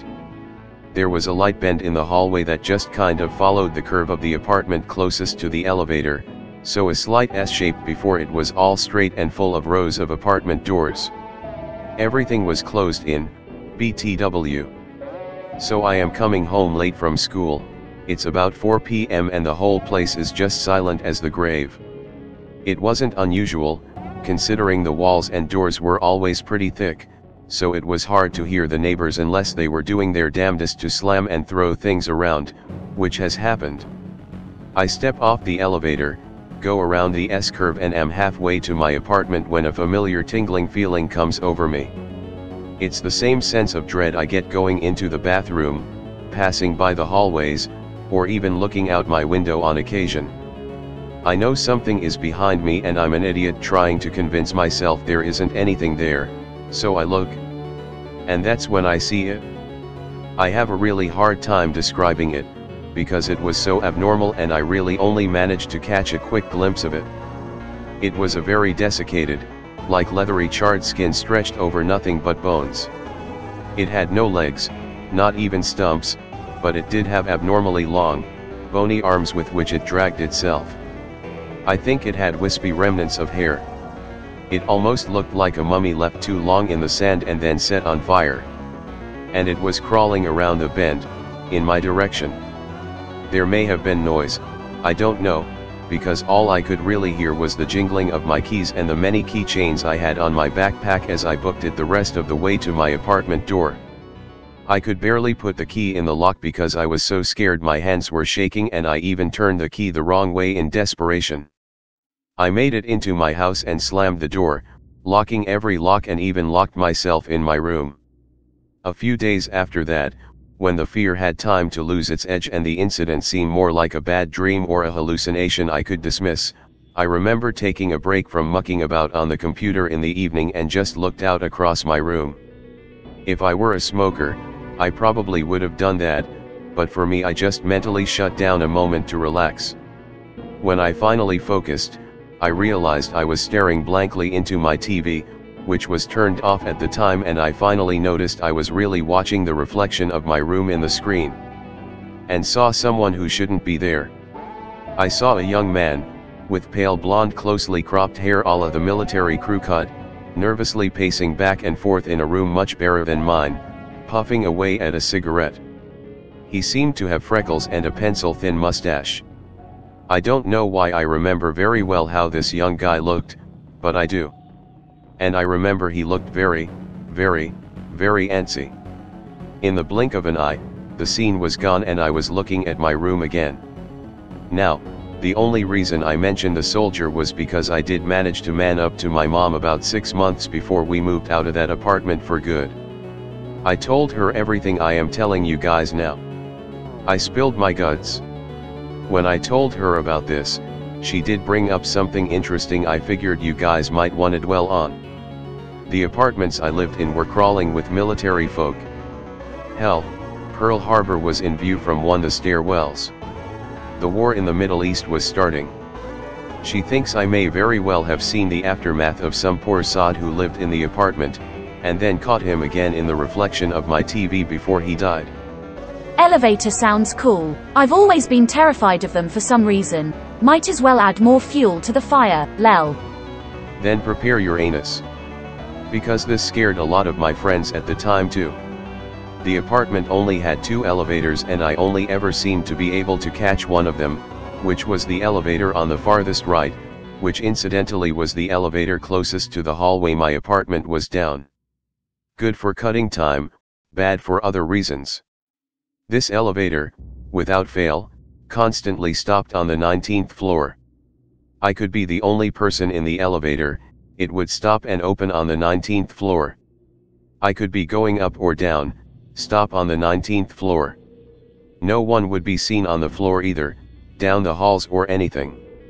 I checked, because I was pretty sure someone was fucking with me.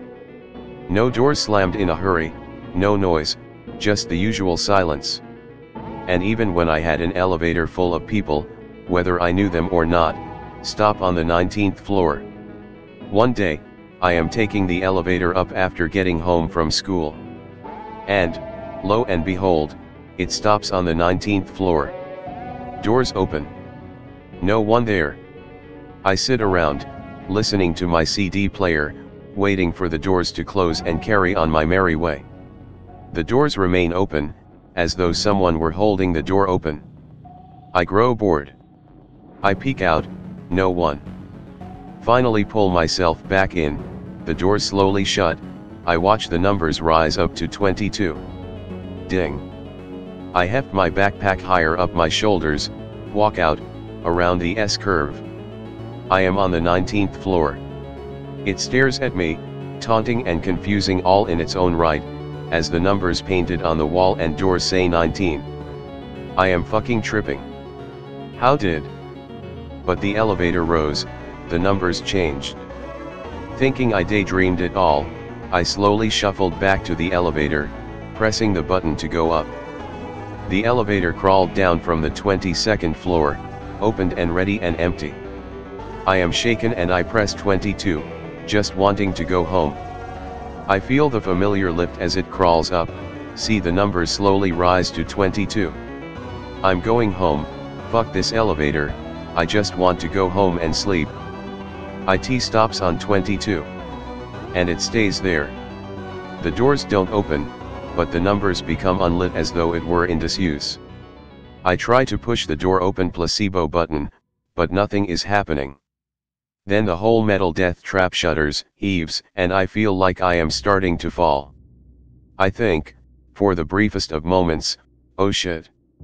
I am going to die in a freak elevator accident.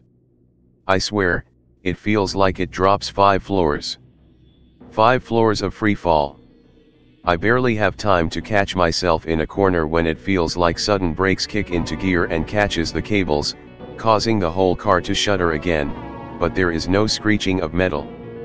Just the walls shaking and me falling into a corner, limbs spread out to prevent injury. And, as though nothing happened, the elevator begins its slow crawl up again, up back to 22. Lights are back on and cheery as ever, 22. Shaken, when the door opens I rush out. The doors close behind me and, once again, 19th floor. Needless to say, I climbed the staircase for the last 3 floors and for about a week afterward. If you're still here, mate, could you posted the computer scare please? You got it? I was sitting at my computer, minding my own business. I know I wasn't doing anything important, so that probably means I was bored and chilling to music. I know I was wide awake, since I recall talking to a bunch of friends in time zones that were maybe 3-4 hours ahead of me, but it was late enough that everyone else in the house was asleep. So, maybe midnight. The computer is set up right next to the door of my room, which I've always kept shut tight at night out of fear of the hallway, the one connected to the bathroom, and in this instance only strengthened this fear. I remember that the door I was next to started to rattle, gradually growing stronger by the moment, past it off as the wind blowing in from maybe the bathroom. It wasn't too unusual, particularly since we lived way up on the 22nd floor of the apartment. But then it started to sound a little less like the usual wind tugging on the door and more like someone was pounding at it, so I turned to look at it, as though that would do anything to it, only to notice spindly white fingers reaching through the cracks in the door jamb, looking like they were trying to tug the shit open. After staring at this horror for what was probably a few seconds, they retreated and the noise stopped. Needless to say, I froze before rushing to turn every light in my room on while walling up that door. I refused to sleep for a day or two after that, and almost didn't want to step out of the room at daybreak. Catching the eye of something evil is a horrifying event. My mother still believes the ghost of the woman from the suicide house is following her and occasionally does blessing throughout her house. If you ask me, any sort of faith seems to drive evil spirits back. It seems to me as long as you believe in something good, darkness is repelled at least for a time. If talking with your vicar makes you feel safe and confident, I totally agree with you. Sure. I'll start with the most comedic one of them all. AC says hi. It is literally exactly what it sounds like. 2 friends and I were just hanging around into the wee hours of the morning in my room, each of us doing our own separate things. I believe one was gaming, the other was drawing, and I was chatting to a plethora of friends online, while, of course, keeping up with the topics being discussed with my present friends. Anyway, during a lull in the conversation, my air conditioner shut off by itself. This had been going on for a while, actually, so while it spooked one friend I had long grown used to it. The odd thing is, while I know there is a setting on the AC for it to shut off automatically when it senses the room is a certain temperature, I had never set it to the setting and nor did my parents. In fact, when we inspected it, it was on the normal manual setting. Malfunctions. Anyway, it was during this short pause of utter silence that I heard a voice distinctly coming from the AC say hi. Then the damn thing turned itself on. At first, I was wary of saying anything about it, but in a few, I decided fuck it and opened my mouth and asked. Their responses were, respectively, holy crap, so I didn't imagine that. I heard something, but it could have been anything. I'm not gonna jump to conclusions. Now, friend's ghost? A friend of mine started going out with a Japanese transfer student sometime in our sophomore year. He barely spoke a word of English, if any at all, and was very awkward in general. We all felt bad for the guy, but at the same time, his absolute refusal to even try to adjust to the fact his mom remarried and moved and there was diddly squat he could do about it kind of annoyed the heck out of the rest of my little group of friends.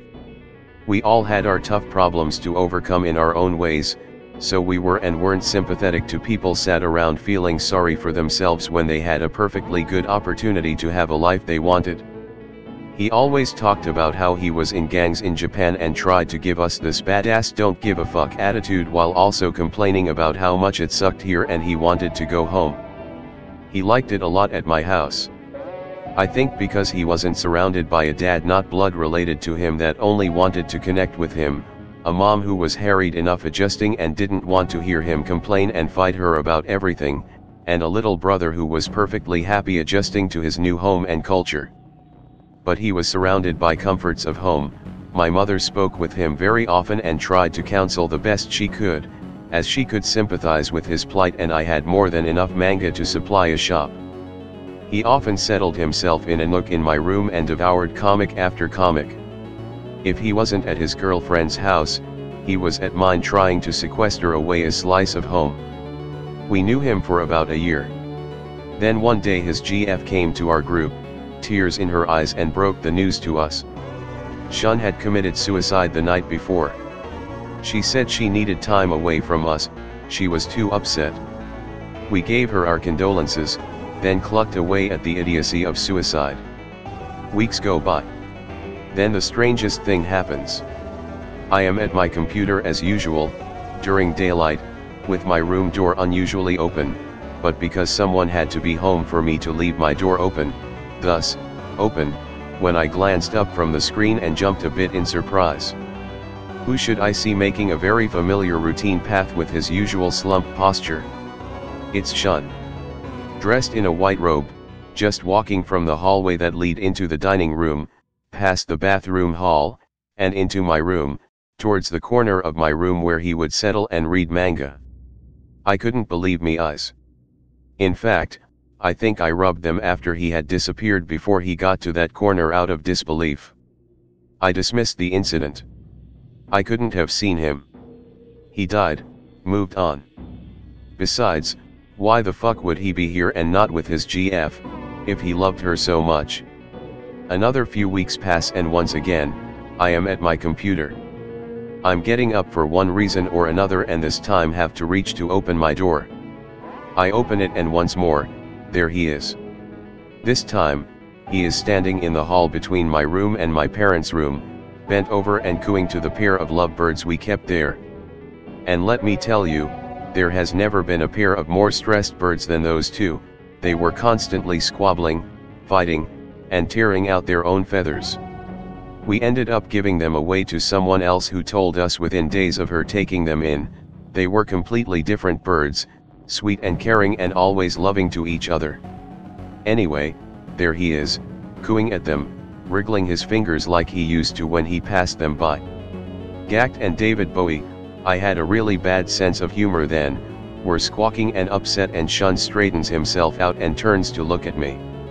I'm not even sure if he's looking at me or just replaying something he used to do when he was alive, because he has that faint smirk on his face, and as he walks towards my room, he disappears.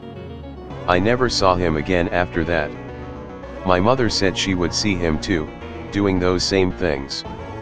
Often playing with the birds, sometimes walking through the house either to talk to her or to go into my room. She always said he was dressed in white, just like I saw him. Something interesting she told me, she used to always say if a spirit was dressed in white, they have accepted their death and are ready to move on, or perhaps already moved on but their soul yearns for some past comfort, and comes back to check in on that. If they are dressed in black, gray, or dark colors, they haven't moved on and are stuck in bad emotions, which usually makes them dangerous. She said they still feel like they are alive or are unjustly dead and still wish to be alive, which makes them into more malicious spirits. Do you guys think there's anything to my mom's belief?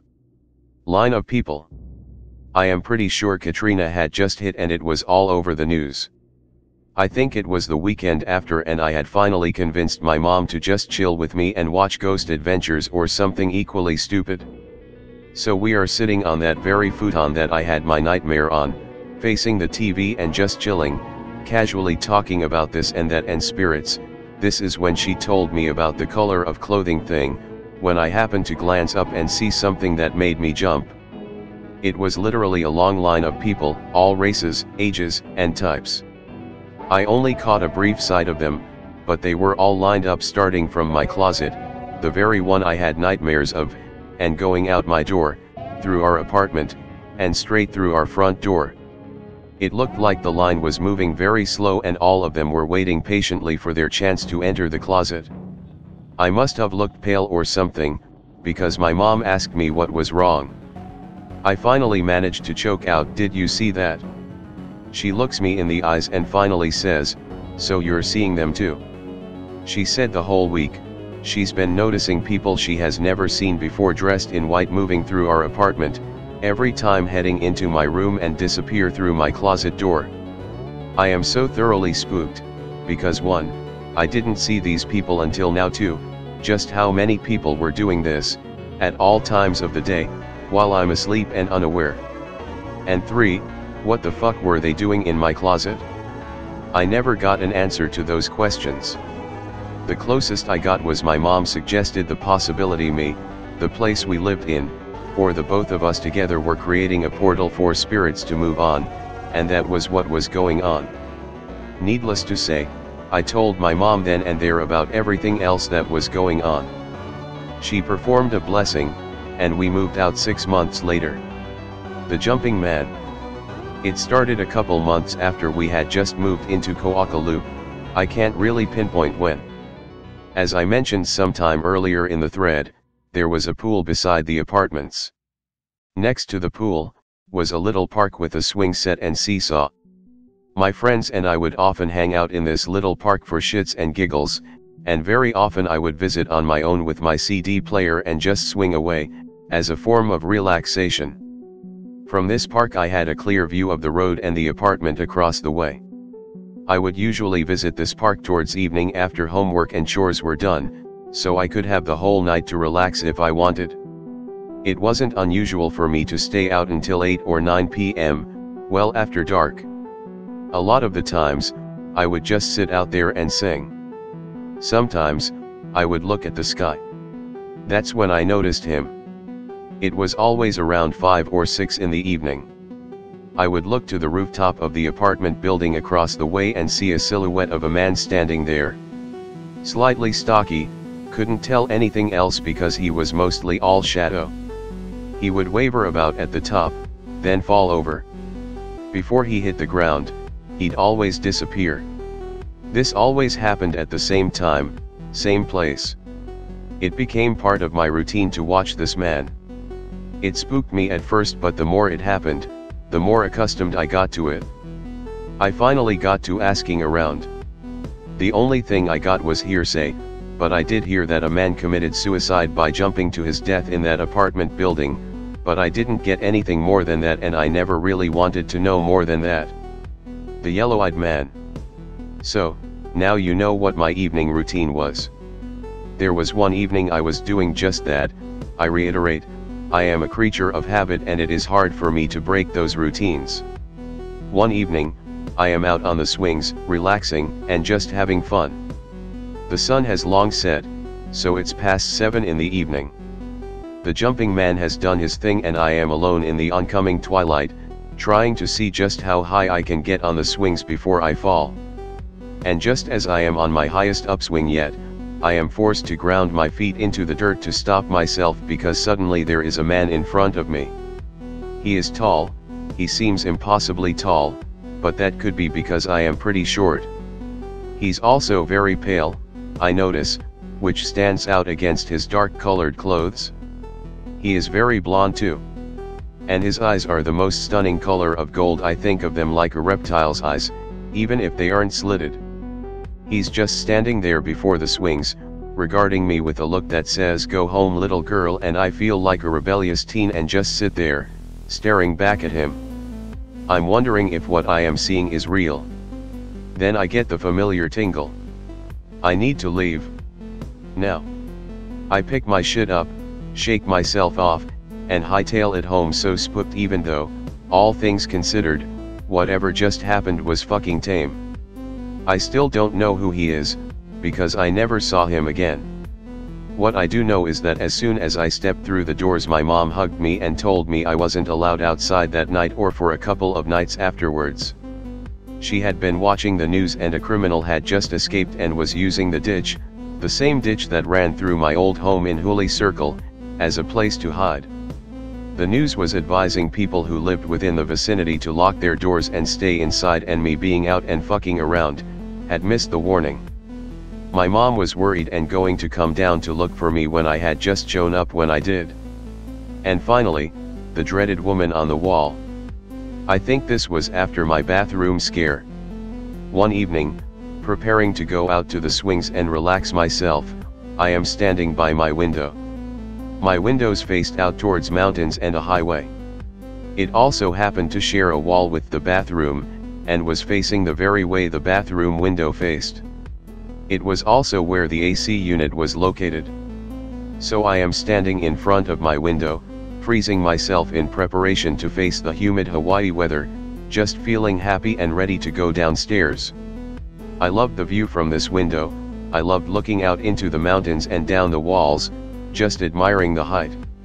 It was one of the original reasons I wanted to live there.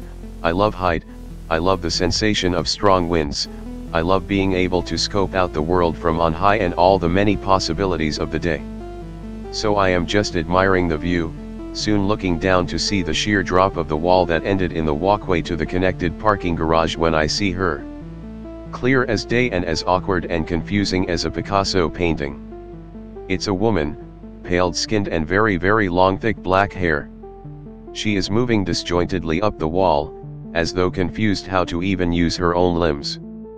I'm thinking WTF, what is wrong with her, and it doesn't register to me just yet the fact that this is not a woman on the ground drunkenly flailing around at the wall trying to get a grip. This is a woman actually standing on the wall of the apartment, staggering around trying to get her bearings. When I realize this, a shiver runs down my back. I am getting goosebumps now remembering this, and I am super glad my husband is home and all of our windows are covered. Anyway, I realize this was not even remotely normal. As if sensing my thoughts, this woman abruptly stops her movements.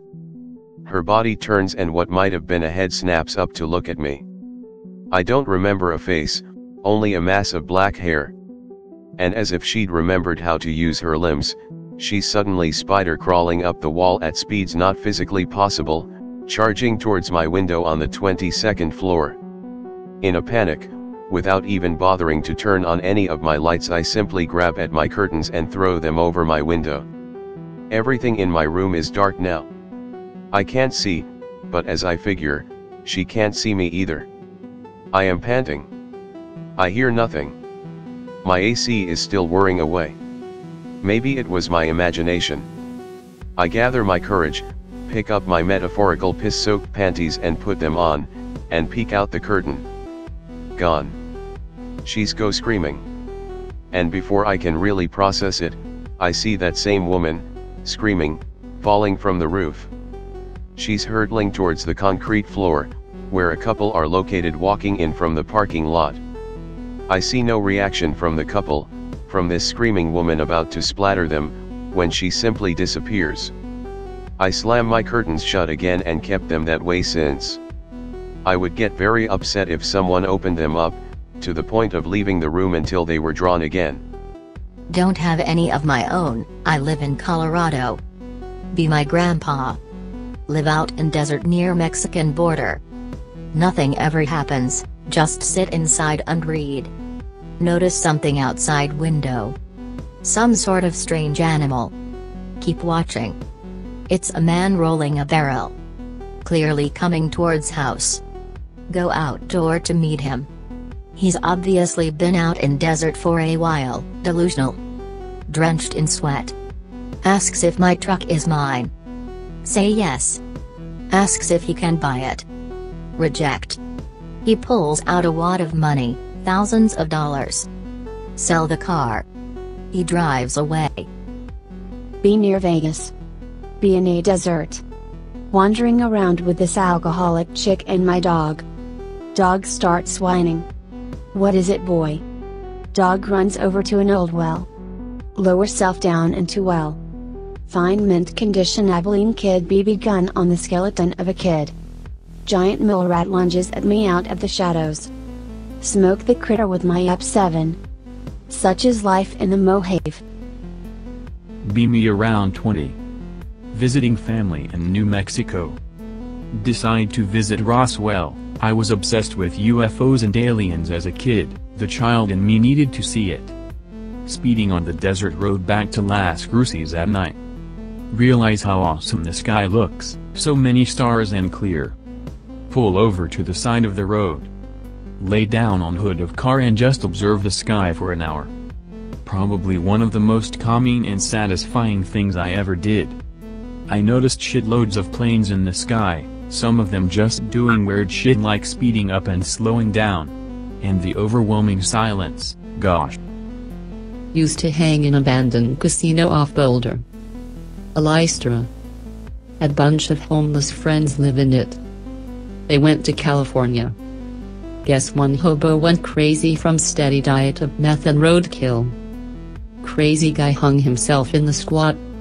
Went back when friends came home from California. Crazy man had tied pigeons to electrical wire, draped them across the ceiling hanging by their necks, and had hooked the wires up to a car battery. MFW burn bird smell. MFW electrical wire man hung himself with was still hanging and only cut down. MFW poop was smeared everywhere. He had literally pooped on everything and drawn on the walls a desperate cry of all gone dead on the wall. Also drew one of our female friends' names all over the wall in doo-doo. The smell of cooked roadkill will never leave my brain. Be me. Helping my old man, trucker, with a load of sod that night. Heading out from Vegas around midnight to Green Valley Sod, near State Line, to pick up sod. Stop on winding road, near State Line. Fuck, got to piss. Pop out, walk a ways behind flatbed. Piss. Feels good man.jpg. See something out of the corner of my eye. Try to look, but keep wanting to avert my eyes. Keep looking. Feel slightly nauseous. Turn around. Truck is gone. WTF man. Weird it out, because I know my old man wouldn't have left me on the road like that. Start walking around, in the general direction of where the truck was. Still nauseous, getting worse. Walk about a mile, really creeped out, nausea getting worse the further I go. Dizzy as fuck, now too. Finally pass out. Wake up, it's nearly dawn. I'm in an ambulance. WTF happened? Apparently, my old man went to check on me, when I didn't come back. Couldn't find me. Called police. MFW they found me, passed out, half a mile ahead of the truck. MFW I have no face. 6 years later, after I served in the Navy, some friends of mine were fucking around on Fremont Street. There's an old woman, with some hokey-looking gypsy wagon, that does tarot readings and shit, so, being a few pints of moose at Roulin, and a WMD each, we decided to have some fun with the woman and get some readings done. She gets to me, and third card in, tells me I had some encounter with the Fae in the past. So now, I'm curious, and ask her to explain. 20 minutes later, I'm enraptured, asking about how a person would know when they are around and shit. Tells me, I had accidentally stumbled into their world, and apparently decided to push me out and that I was lucky. Creepy as shit, the woman was almost dead on, without me telling her anything about that night. BLE me. BLE me in a barn. Be looking out. See large hairy bipped run by. Maximum WTF, think maybe I was seeing things. Next day, broken twigs where I saw it, day after that tapping and grunting on LE little sister's window. Hear something banging rock on a barn. Hear sticks being banged together in a woods. Decide to bang back. Hear sound like a pissed of chimp OORG. Tactically nope into house. Find footprints, nest, hear ape-like noises, get stick thrown at me over next couple months. Then it's all gone, nothing happens again. Be in a woods camping with friend. Look for a wood to make an evening fire. See a small lizard. Crouch to take a better look. Hear cracking branches in the nearby trees. See running away about 2 feet tall naked midget with long hair and furry legs. Agile and fast as no human through thick bushes and other shit. Get my bro, start looking for it. He asks if it had hairy legs, didn't tell him that before. Positive. See him chasing that through the railways. 2 dense bushes on the other side, midget's too fast. See it running 200-300 yards away. Sitting in a woods. Got M1 Garand. Have a few clips in a messenger bag-like side pouch. Sitting around campfire. Was hunting that day. Snagged a deer. Waiting around, cooking steak over open fire. Pre-marinated it at home and seasoned it. Hear rustling in bushes to my right. Whip my rifle up and aim at bushes.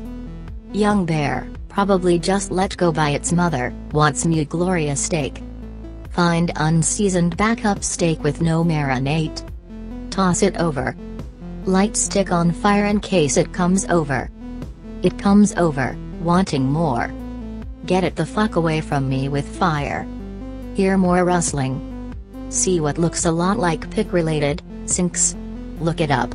Not a fur fuck, just some fiction shit eel parasite that comes from deep space, really creepy. Bear sees thing or whatever it was.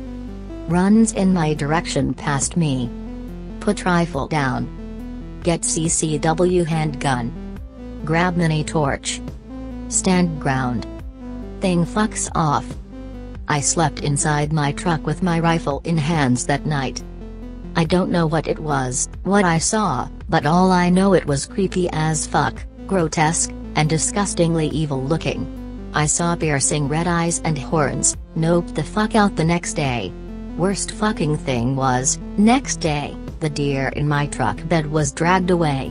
Saw blood in the dirt and a trail, didn't even walk near it. I now think a Sinks wants to eat, devour me. I seriously fear for the safety of my well-being and that of my girlfriend. I read on the wiki about the fucker that it devours defenseless, weaker creatures. Thinking it's some other tribe who feuded with the Injuns. The battle happens anyway. Both sides suffer casualties. By twilight they decide it's enough for one day and retreat to their bases. After the events of last night they set up a night watch if a few soldiers. Morning comes and the cook is screaming again. The fate of the Indians was the same as the guard, only now the corpses had leaving their chests. The general, not being a pussy, calls a meeting with the Union general. Asks Union general if he knows what's up. Union generals is as confused as he is. Confederate general passes it off. Bat commences. Blah blah blah. Nighttime's a much larger lookout is set up. Around midnight a shot is heard being fired. General rushes outside to see his men skinned alive but not dead and cloaked figures running off in the woods. General is tactically shitting himself harder than Hiroshima. Bodies are buried and next day battle commences. At night entire camp is pulled into a circle and everyone is on watch. The next morning the Union leader is waiting in the conference tent for a few hours. Growing tired he marches into Confederate camp. Entire camp has been skinned and hung. Good story. Be me.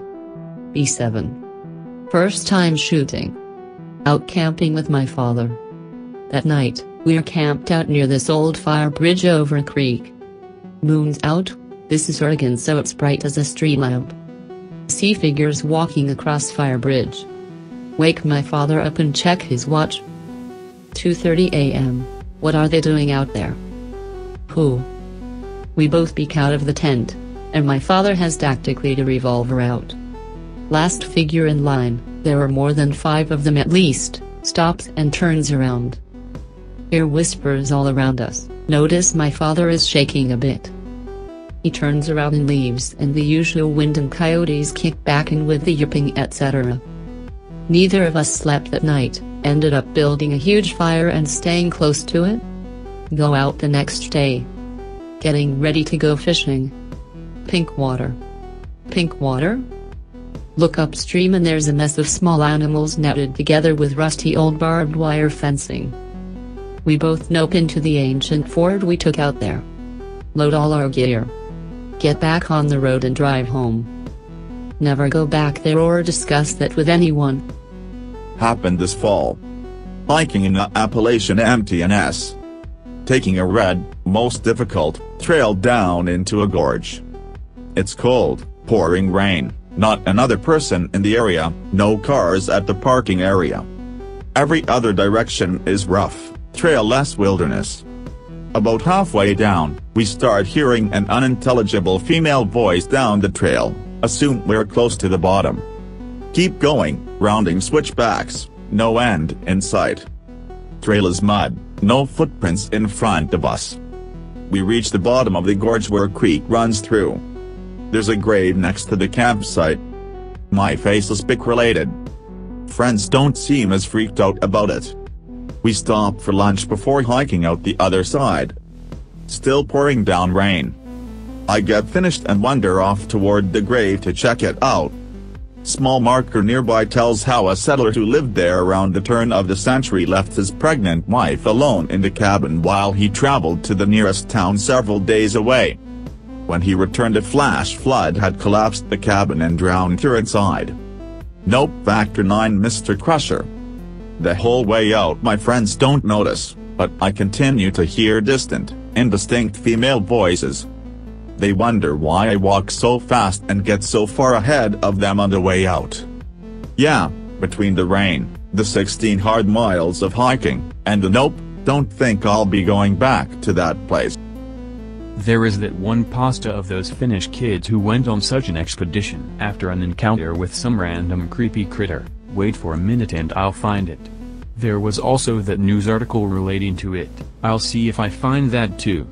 A legit story anyways. The dude who posted it posted the news link and couple of pics of their torn up camp and the lair they found. Just a second. Gotta find it from my other hard drive. Heading for innawoods with a bunch of mates somewhere in northern Europe. We decide to hike to this old abandoned Cold War era military facility. Reach the facility after 2 days of hiking. Shit is cash. We spend the day exploring and plinking birds with 22s. By nightfall we set a camp in one of the empty warehouses. We go outside, set up a campfire and start making stew. All of a sudden we hear the loudest and weirdest roar I've ever heard. We all shit ourselves, grab our rifles and stare into the darkness. Something is moving about 100 meters out. We hear it rushing through the woods into the facility area. We stand there, silent, listening. Then it stops and suddenly it is dead silent all around us, just the stew slowly boiling on the fire. We look at each other and have a brief chat. We decide to carry on with making the stew. Next morning we wake up and start packing. Everybody is making jokes about how we got so scared of some bear etc. My buddy sees something lurking on top of the biggest facility building. We try to have a look at what it is, but it's too far away, some 200 meters maybe. It is just standing there, with 2 legs, probably staring at us. The thing is huge, maybe over 7 feet tall. I reach for binoculars to have a good look on who is trolling us with ghillie suit. Just as I find the binos my mates start shouting. I look at the creature, or whatever it was, and it seems to be running via the facility wall like a lizard, very very fast. By now it is clear it is not a human, nor any animal I know of. It disappears behind one big bunker structure. We decide to nope the fuck out of there. We're scared shitless even though it is day. As we are hiking back we don't take any breaks before nightfall. As the sun sets down, we make a camp and start preparing supper. Everyone's a little tense and we try to joke around. We decide to do guard duty during the night. My shift is 0103. Birds are singing like crazy. They do that during the night here, and I managed to see a lone rabbit hopping around our campsite. I would have popped that fucker, but I wanted to let my buddies rest. Suddenly the birds stop singing and the rabbit stops, raises its head like it's listening to something. The rabbit nopes out of there very fast like it's running for its life. I feel very uneasy and flick on my flashlight and shine it towards the darkness. I'm hoping to see a glimpse of a fox etc. that could have explained the strange behavior of the other animals, but the forest around us seems empty. Just as I'm putting the light out I see something move behind the bushes around 100 meters away. It was something big. I shine the light directly at the bushes and try to get a look through my 10/22s scope. I managed to see something moving there and I believe I saw a pair of yellowish eyes. Then it stands up. I don't know to this day what the fuck it was, but it was hairy looking, very dark and had a face. The face of lighter color and there were 2 yellow eyes. The thing was around 7 feet tall, somewhat human-shaped. Although I didn't get a very clear look with my shit-ear flashlight, I was 100% sure that that thing wasn't a human, so I started panicking, raised my gun and lit that fucker up. I emptied the whole 25 RD Butler Creek mag in about 3 seconds. I didn't even aim. My buddies woke up and started shouting and it was all chaos for half a minute. I tried to tell them what had happened as fast as I could. Having dropped my flashlight, I didn't know if the creature had been hit or if it was there anymore. One of my buddies picked up the light and directed it at the direction I was pointing my gun at. And there it was, just standing.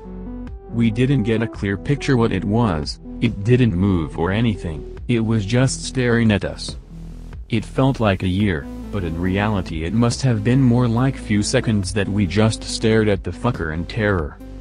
Suddenly the thing just kinda falls down and starts slithering at us, making no noise at all. We start screaming, grab our packs and guns and start noping out of there. We must have ran like 10 kilometers straight up before taking a break.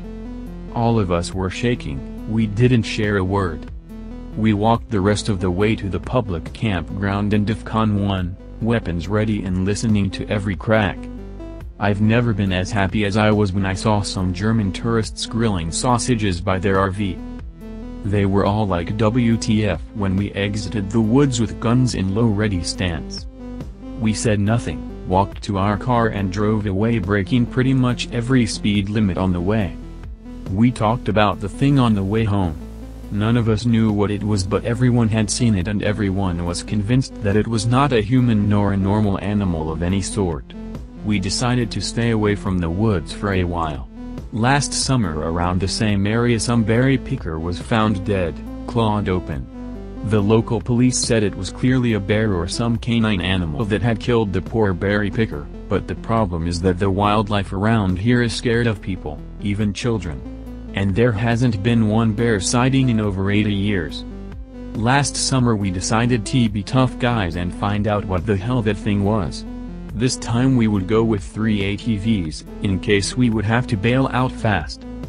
We took 2 cameras, 3 308s and one 1276 with slugs. There were 4 of us at BTW, load of survival gear, and one of my buddies managed to get a Gen 2 NV camera. We also had 7 pipe bombs, black putter in 2 inches iron tubing with caps at the end plus Visco fuse, in case shit got out of hand. Yay, it was kind of lame fake operator's error shit, but we thought we'd get all famous and shit if we actually killed it or got footage of it. Anyways, we entered the woods with our gear and headed for the facility. Again at the facility, everything looks normal and birds are singing again. No sign of anything abnormal. We decide to map the surrounding area and look for anything suspicious. Nothing was found. We make camp at the very same warehouse as we did the last time.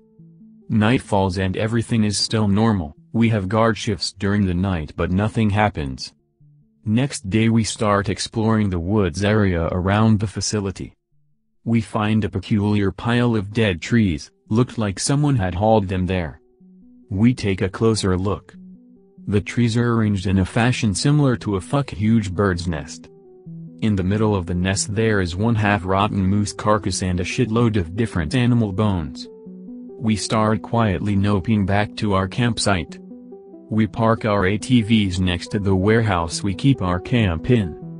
We enter the camp warehouse and see our camping gear all torn up, the somewhat expensive cameras smashed to against the floor, food taken and sleeping bags torn to pieces. Fuck. We take everything we could in like a minute and start driving the hell out of Dodge. It's evening by the time we get back to public campground. A police officer stops us by the gates and checks our gun permits. Then the officer proceeds by asking whether we wanted to volunteer for a search operation. Our ATVs would be much appreciated. Some hiker had apparently gone missing in the nearby forest, 20 kilometers from the facility site. We look at each other and shake our head. One of my buddies quickly says something about being late and we drive out of there. The dude who went missing was never found. We decided that we wouldn't go innawoodsing in that part of the country anymore. Not going back there without infantry support and a fucking anti-material rifle. Still to this day we don't have a clue what the fucker was. Authorities have issued a warning that the woods around that area should be avoided because there are snaps all around and the risk of drowning in a swamp hole is big, and that the facility area is unsafe because the structures have deteriorated. There is not one swamp in the area and the structures seem just fine to me. Anyways, I'm not going back there. That's it. I'll see if I find the article. I have several stories that happened in various states throughout the Southwest. I will start with the least scary ones first. First one. Driving alone around 3 a.m. from Klein's Corners to Santa Fe. Be aware of cattle mutilations in the area in the past. See weird lights in the distance in some valley. Speed up and turn radio on to Christian music. Used to be Christian, not anymore. See extremely bright lights in random ass field. Look at sea lights that light up several acres set up like giant floodlights. See unmarked black vans in random field. Speed as fast as fuck out of there to get to I-25 intersection. Still do not know what the fuck was happening there to this day. Second story. Riding in a car with some people on a deserted road in North or New Mexico north of Santa Fe. Going through some mountainous areas and trying to enjoy the scenery. Looking out the window and notice some blackbirds flying away as if something spooked them up ahead. Continue to look out at the landscape. Notice some odd-looking rocks up ahead. As we approach the area where the rocks are, we slow down since there's a curve. Look up and see a reptilian-looking creature hiding behind rocks. Literally blink and think to myself, what the fuck was that? Did I really just see what I think I did? As soon as I blink it is not there. I was not drinking or smoking anything and never mentioned it to anyone else, but I know what I saw. Okay, I am going to continue with some more stories I have. This particular one was told to me from someone who was friends with the person that experienced this.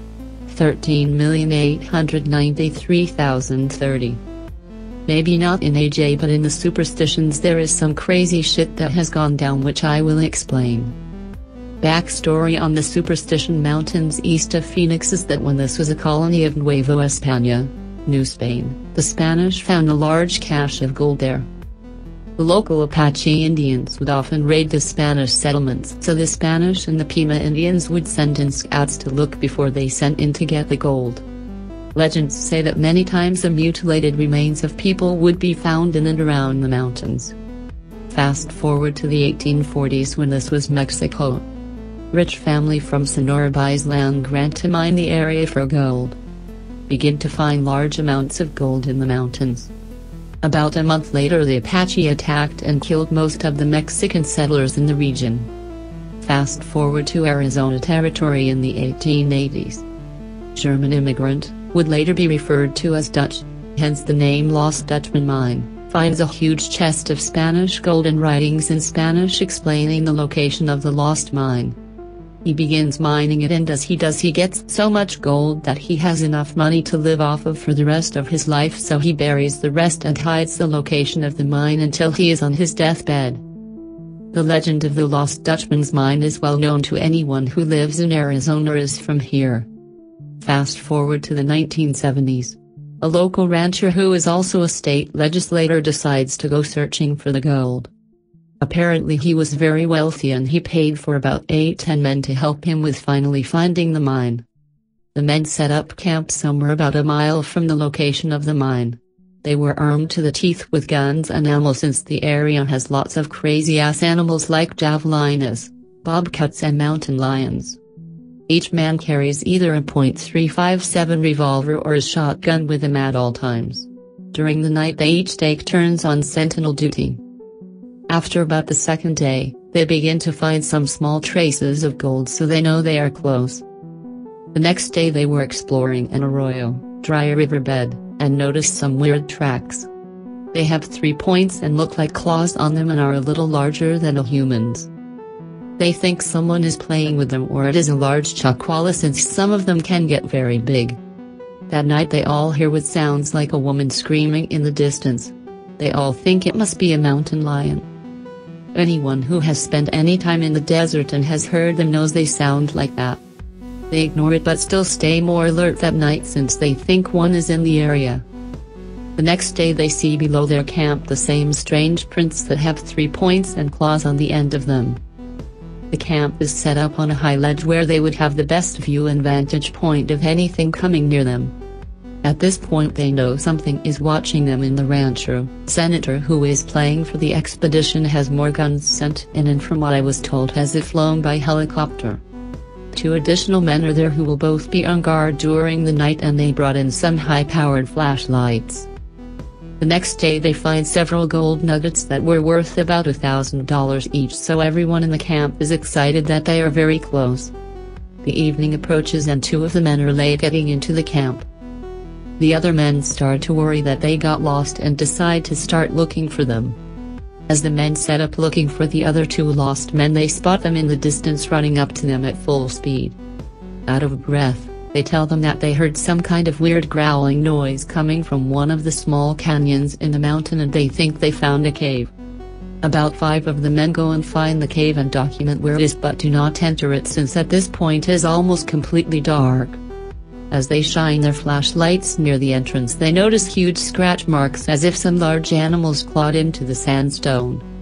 They begin to get a little freaked out and head back to the relative safety of the camp since it is up on a ledge. On the way back they hear the same growling noise and they know something is following them. They reach the camp and tell the others about the situation. Once back at the camp, one of the men who is supposedly ex-military tells everyone in the camp to shut the fuck and be quiet. He was a Vietnam veteran from I was told, and he knew when they were being ambushed. The men in the camp hear what sounds like 4 or 5 men running in the canyon below them. They turn their spotlights on and see what they say was bipedal beings running around below the camp trying to find the way up on the ledge. They all begin to panic and not know what the hell is happening, so they open fire on the creatures. The rancher, senator and the Vietnam veteran go down a little lower to get a better view and a better shot. As they do, they see these creatures and notice they are about 4 or 5 feet tall and are definitely reptilian. The man who told me this said that the other men at the time thought they were some sort of giant lizards that was not scientifically documented. The Vietnam veteran falls down a cliff as he is aiming a sniper rifle, and these creatures literally shred him apart. The rancher, senator, unloads 4 of the hollow .357 bullets into the creatures. 2 of them fall down, and as they do they let out a horrible scream that was almost deafening. They said that the air pressure changed as they screamed, as if the atmosphere changed when they did. The rancher, senator, who is now horrified that his body was literally just ripped apart, shoots another bullet into the last creature. It begins to scream and stumble almost as if it was going to lunge at him. He decides he would rather save the last bullet to shot through his skull if he has to, instead of being ripped apart. As the creature got to him, he pointed the gun to his head, and one of the other men with a shotgun shot it and it ran off in the canyon screaming. The other men leave the next day and swear not to talk about what happened until they can figure out a rational explanation. The men later agree that a mountain lion got the man who was killed and report it as a mountain lion attack. That was told to me by someone who was a well-known lawyer in the valley back in the day and would not lie. He said he knew some of the men personally and they would never make up a story like that. There is lots of real disappearances in and around those mountains each year. Even the Arizona State Park Service has acknowledged that there are more than usual amounts of people who disappear in the area, and many of them are never found again and cannot be explained. Be driving with some friends in Oklahoma on an abandoned bridge. Going to try to scare some people in the car with another bro since there is nothing else to do in that horrible shithole. Start driving across long-ass bridge and get through it to the other one that was supposedly haunted. Stop my car on the middle of the bigger and shorter bridge and turn off the engine, and everyone gets out. Me and other friend make a plan that we will scare the others when they get back in the car. As we walk to the car, me and another friend look at the train tracks below us beneath the bridge. We see something running way too fast to be a human, but it looks like it is on 2 feet. It was too dark to really make out what it was. Start to legitimately get freaked out now. Look at my friend, he saw it too. We both agreed to fuck scaring them and get out asses the hell out of there. As I get to my car, I put the keys into the ignition and the car won't start. Everyone, including my other friend, thinks I am joking, but I am not. The car for some freak reason really won't start. Finally, after 4 or 5 tries, it starts. As it starts, my headlights come on and one of the passengers in the back, who is the big guy, starts screaming like a little girl. I ask what the fuck his problem is. He says he saw a robed figure that looked like a mage, according to him, walking to the car.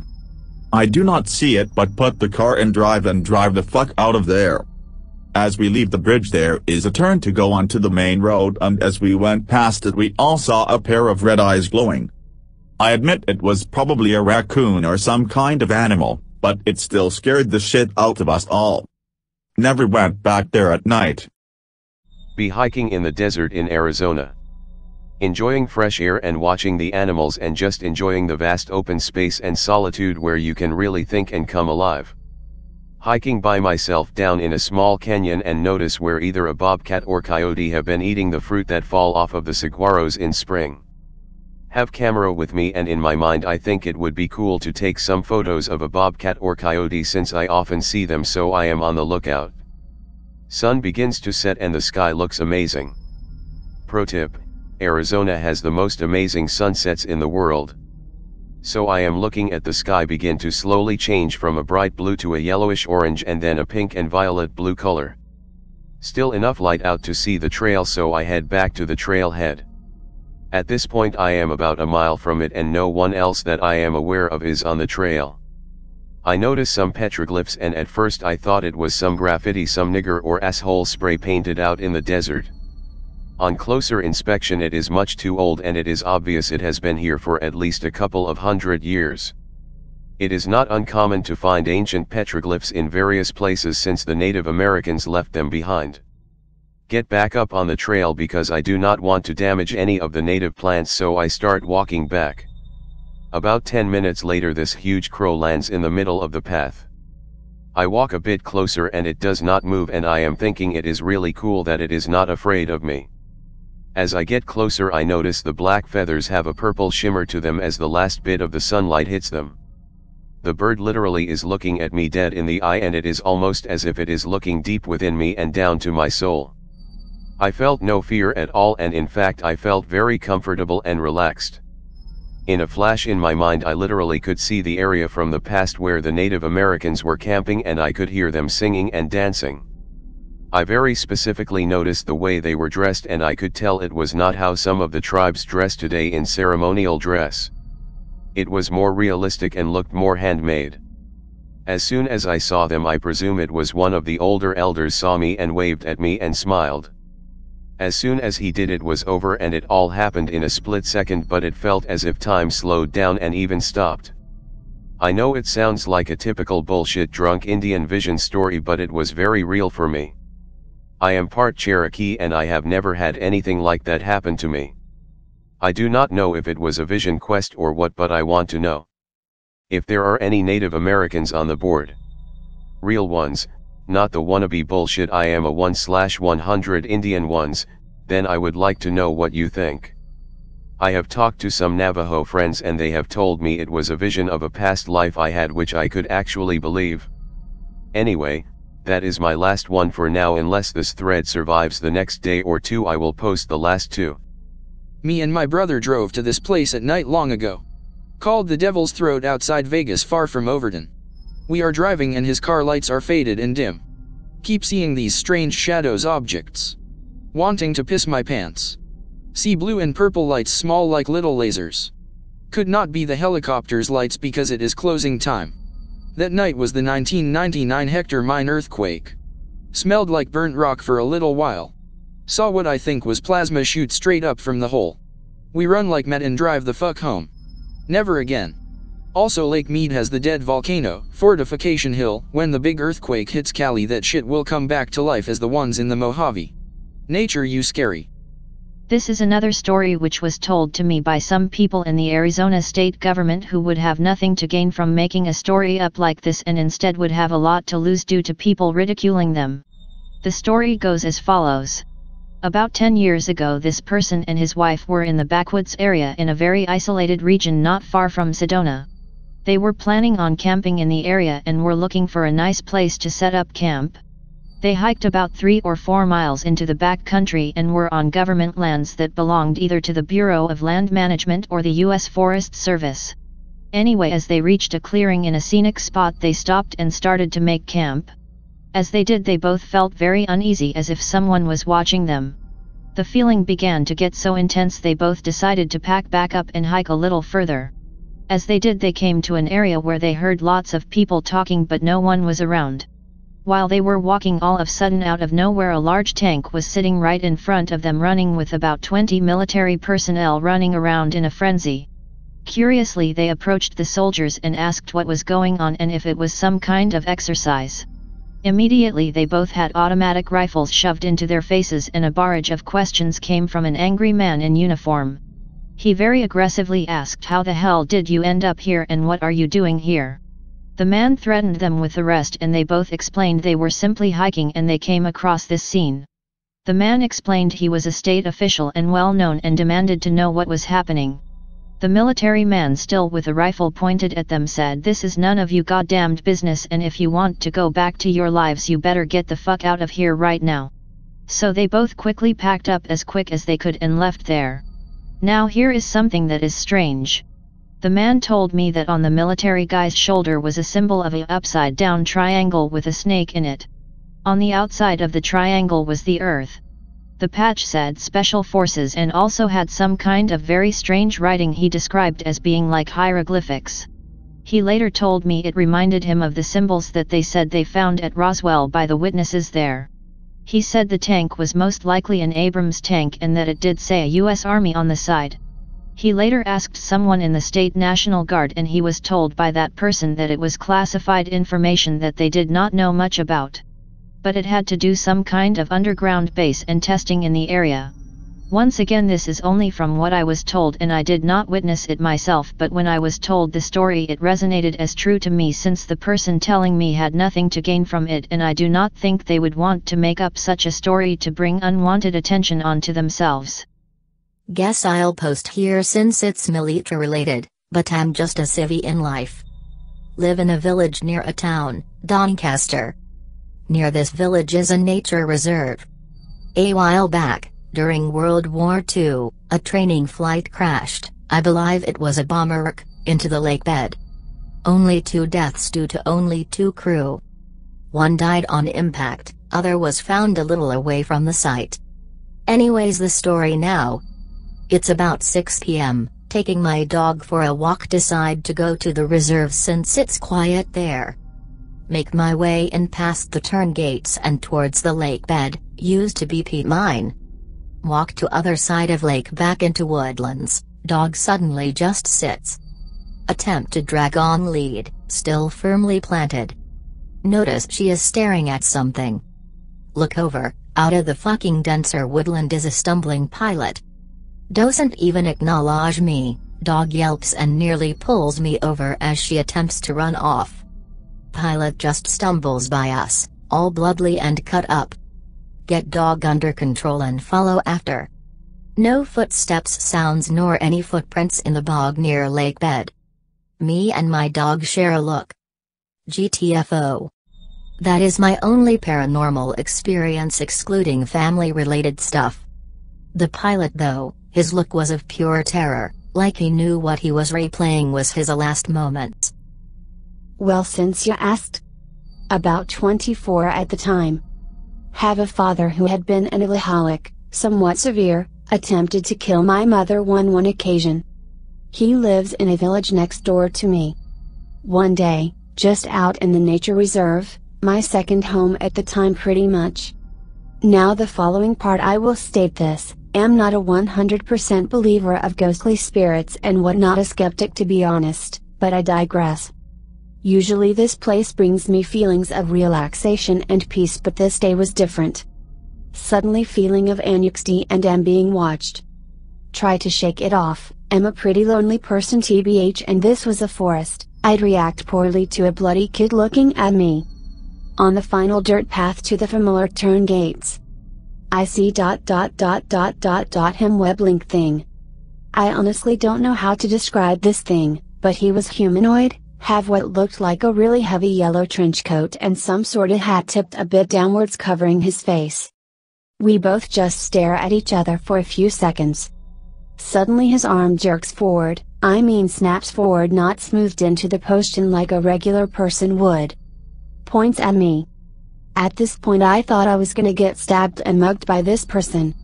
Scared out my mind, I just fucking shut down, I just freeze up and hold my eyes closed. Awaiting the first or knife which never came, I open my eyes. He's gone, shrubbery not disturbed, no footsteps leading away, didn't even hear the fucker. Too scared to notice those facts at the time, I fucking run home. I'll be conned. The next part contains my personal part to it and why this thing plays a part in it. Get home, about 2 p.m. An hour passes by, still a bit shaken up by the encounter with that thing. Trying to come up with reasons why there was no sounds of him going off, no footprints or disrupted shrubbery. Hear a car pulling up the gravel path outside. Peek ahead out of my living room window. My dad's car, think no biggie, he likes to drop by from time to time. I honestly can't remember the type of car now, but I know it had power assisted steering and it was diesel. Back door unlocked since I was in, hear him come in shouting my name. A bit startled by that, I know I hadn't pissed him off recently. He stumbles into the hallway leading into my living room. Immediately notice his wrists are caked in crimson red. About 6 slash marks on each wrist. Anon. I've made a terrible mistake. Those fucking words haunt me to this today. Now just for imagery now, there is a 6 feet man, 40-year-old man, wrists caked in blood, on verge of tears dripping blood onto my cream carpet. Panic a little bit, managed to stay on top of it. Run to phone and call 999 and go to kitchen and grab my emergency first aid kit and give him it. Since I'm actually clueless and still a bit of shock, I leave it up to him to sort himself while emergency services arrive. Due to nature of where I live, it took them 20 minutes to arrive. Right, with that out of the way, here comes the spook again. After the event, I talked to my dad about it. At first he was hesitant and ashamed, but I managed to get him to talk about it. First, while driving the car to where he went to perform the act, he managed to damage it so that the power steering wouldn't work, found that after he sent it in for a checkup since it was quite visible it was damaged from just looking. While actual in the act of cutting himself, he noticed exact same figure I had seen at the nature reserve. He described exactly how I saw him, except that whatever it was had a grin on its face, and watched him do it. After my dad had been carted into the back of the ambulance and taken to hospital, it appeared one last time. Walking back from my garden gate to home's back door, I used that as my main entrance instead of the front door, never known why. Looking straight down, you can see a bit around the corner to my garden, and the garden shed is just ahead down the path. It's just standing in front of the shed. Stares me down like he did before, intense anxiety and panic like before. Don't close my eyes this time, and try to man up. Instead of a grin or a blank expression, he just looks at me with a disappointing look. Disappointing that my dad hadn't managed to kill himself. Walks silently off to the left and to my garden and out of view. Bolt in my house and into my kitchen and look out of the window, and there. No sign of him again. Go to door, lock it. Close blinds and curtains around windows of house. Sit in living by phone for a call from hospital. Now, as I mentioned earlier, I think, I am a bit of skeptic about this sort of stuff, but the fact this thing was appearing in broad daylight caused me to become more of a believer in paranormal stuff. I did some research into it afterwards, and all I found out it was sort of omen, forewarning, and it feeds of negative events going on. From what I deduced, it was know what was going on with my dad, and was ready for a fest of energy, But something else that day was looking over my dad as man with stilted wrists, managed to drive a damaged, now non-power assisted car all the way to my house without dying on the way there. So yeah, that's about it. I always keep my blinds and curtains downstairs closed if there is nobody in except me and doors locked, as I fear if this bugger comes back with more malicious intent. Heck, I'm worried writing this might attract him back. Haven't seen him about 4 or 5 years now. That's when my dad attempted suicide. Addendum to it, what I never got is why it wanted to fuck with me. I wasn't planning anything that day unless he wanted to a fucking side order of energy or whatever by making me feel bad, scared. Oh, that's you? Fair dues, I've been following M2. Right, I'll start off with one that is still going to this day, not exquisitely pants staining but still unnerving. If you go to my garden, break through my left set of fences and take what maybe 5 steps, you're into a field, owned by a farmer of course. Due to the close proximity of the field, I can to an extent, if anybody is talking in there or stuff been moved about, farming equipment and whatnot. Now here is the strange part. Since about 2-3 years ago, the alarm system in that place always goes off about 3 a.m. in the morning. He has it in place to stop people crossing the field into his actual animal storage area. You'd be surprised how many people actually steal chickens and whatnot. Now I'd normally put it down to a fox trying to find a free meal and tripping the alarm, but as I mentioned, 3 years running, always 3 a.m., boom, I hear the alarm. Think of an air raid siren, but much quieter and more enough to grab your attention but not wake you up at night. Only once have I ever caught a glimpse of anything in there with the alarm going off. Greentexting for effect now. B2:55 a.m. Downstairs in kitchen digging around for a late night snack. 5 minutes pass, can be picky sometimes, alarm goes off like clockwork. About 2 years at this point. Even though it's pretty much pitch black, take a look out at the kitchen window. Security light goes on. Some vaguely humanoid outline shape is just running towards the road, between my fence and field boundary. Scared me shitless at first, considering my previous story of what's happened here, you'll know why. But in the end, it really could have been some fucking animal thief which fucked up and was just running off. Second tale from the soil coming up. This one is a combination of nature, my reflection and whatever the fuck loves to walk around in my attic. Average English weather, raining and storming. Been like this for a few days now. Another night in effect about 8 p.m.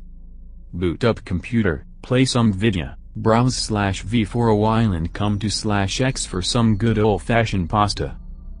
About 10 o'clock, storm still raging, even the odd crack of lighting. Reading some pasta, crack of thunder very close to me. Jerk my head around, turn back and notice something in the reflection in the front of my computer case, shiny black plastic, so it's easy enough to see background of my room in it. Get scared, lunge back, so does reflection. Oh, it's just me. Another flash of lighting, so close it actually lights up my room a bit. As this happened, hear thump in attic. This in the place of the attic where there are no floorboards, so if you step onto the insulation, you'll fall right into my room. Be a brave man and go up there holding a flashlight and carrying my cat. Open door which leads to the already aforementioned no floorboard area of the attic. I use the boarded parts for general storage. Cat doesn't sense anything, so I feel a bit better. Open door, peer head in. I find a Pringles can, yes you read it correctly, a fucking Pringles can. I know this bit was clear, as I had previously poked my head in here after I moved in. Power cut. Lovely countryside power lines. Stuck in my attic, with a thunderstorm, with a fucking ghostly old can of Pringles and my cat. Like the big man I was, I actually curled up in the corner, with my cat on me and fell asleep. To this day, I really don't know what causes the creaking in my attic, as it sounds more like footsteps on the attic floor than actual creaking, which worries me. Sorry they aren't amazing shit brick stuff, I'm just posting all the memories I've dredged up. 3 stories, 2 military related. 1. I studied Russian and mathematics at university. A lot of people joked that it'd make me a good cryptographer, and I always laughed along with them. In the end, though, I did work in the security services. I started off in the RAF, which had always been my dream, to be a pilot. It must have been around 2006 when I had my first solo flight at night. I was just flying a light prop plane, glider hybrid. It was just me and the plane. At first it started off small. I could hear feedback through my radio, just static, really. I didn't pay much attention to it, because sometimes frequencies clash and you get a little feedback. I carried on with my sortie, which was just 6 hours of night flying from one airbase in Scotland to one in England, going over the Atlantic as a patrol. The feedback started getting worse, more white noise. At this stage, I was probably about 10 kilometers away from the coast. I quickly radioed into base, and asked if they knew why I was getting so much feedback. They said it was fairly common, but if it got worse, to let them know. By the time this exchange is over, I'm basically over the coast, and the radio is literally so loud with white noise I have to take off my headset, because the noise of the aircraft is quieter than the radio white noise.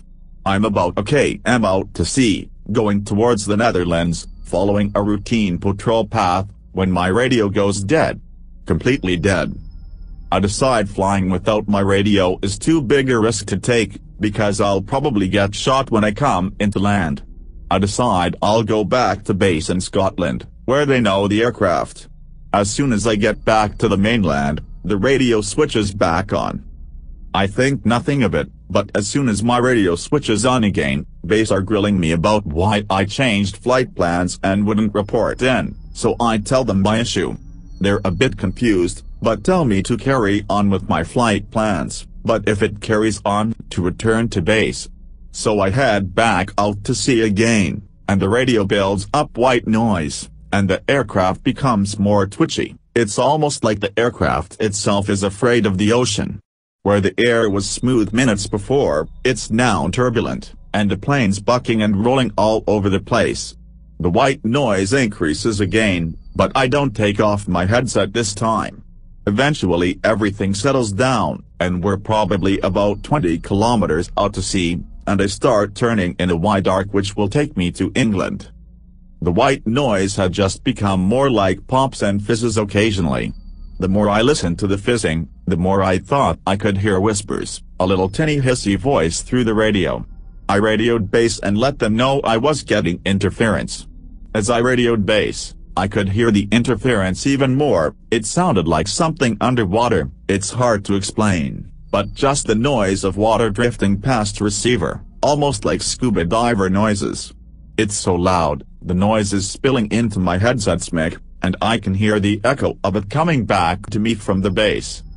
At this stage, I could hear the tech on duty noping all over the place, because that wasn't normal interference, and he said he'd get my CO to talk to me. By now things are getting really weird in the aircraft. I can definitely hear a submerged voice through the watery interference, but it sounds like it's almost from the World War II era, a very posh voice underwater begging for help and distress. Lights are flickering on and off all over my plane, my strobe lights are turning on and off, my landing lights are turning on and off, and I notice they're going to a pattern. The lights are on for 3 long sessions, then 3 short sessions. That's a distress signal. Suddenly, my flaps change themselves, and I can feel myself losing altitude as if I'm in a stall, and the altimeter is showing me I'm losing about 600 meters a minute, which isn't a massive amount, but is a cause for alarm. I manually try to adjust the flaps, but I can't. It feels like they're locked in place, and I look outside to the flaps, whilst the lights are on, and in the brief flash of the lights, I can see a man in full World War II pilot regalia holding on to the wing, one hand outstretched towards my cabin. The light goes off, comes back on, he's gone. By now my CO is on, and he could hear how much distress I'm in. I've kept my visions to myself, because otherwise they'll think I'm loony, and my CO is telling me I'm sleep deprived and probably a bit starved of oxygen, and to relax. I do so. After seeing the man, the plane seems to sort itself out a bit, and stop acting funny, though both me and my CO can hear the interference, and it sounds like sobs coming through now, watery wobs. I can hear him freaking out a little bit, as he quietly and discreetly asks techs if they can clear up the signal, or if they know what it is. It's nothing he's ever heard before, as interference, anyway. I'm getting closer to the coast now, probably about 6 kilometers away, when I have a sudden, total, engine failure.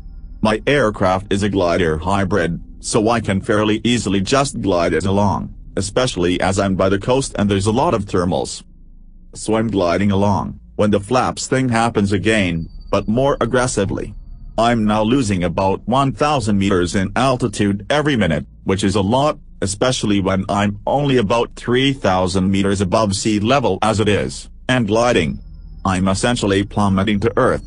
I can't change the flaps, it feels like they're locked into place. For the next minute I'm just ramming the gear as hard as I can to try and get some lift from my flaps. I'm starting to contemplate bailing, because I'm essentially dealing with total mechanical failure. My altimeter says I'm only about 1,000 meters above sea level when I can adjust my flaps again.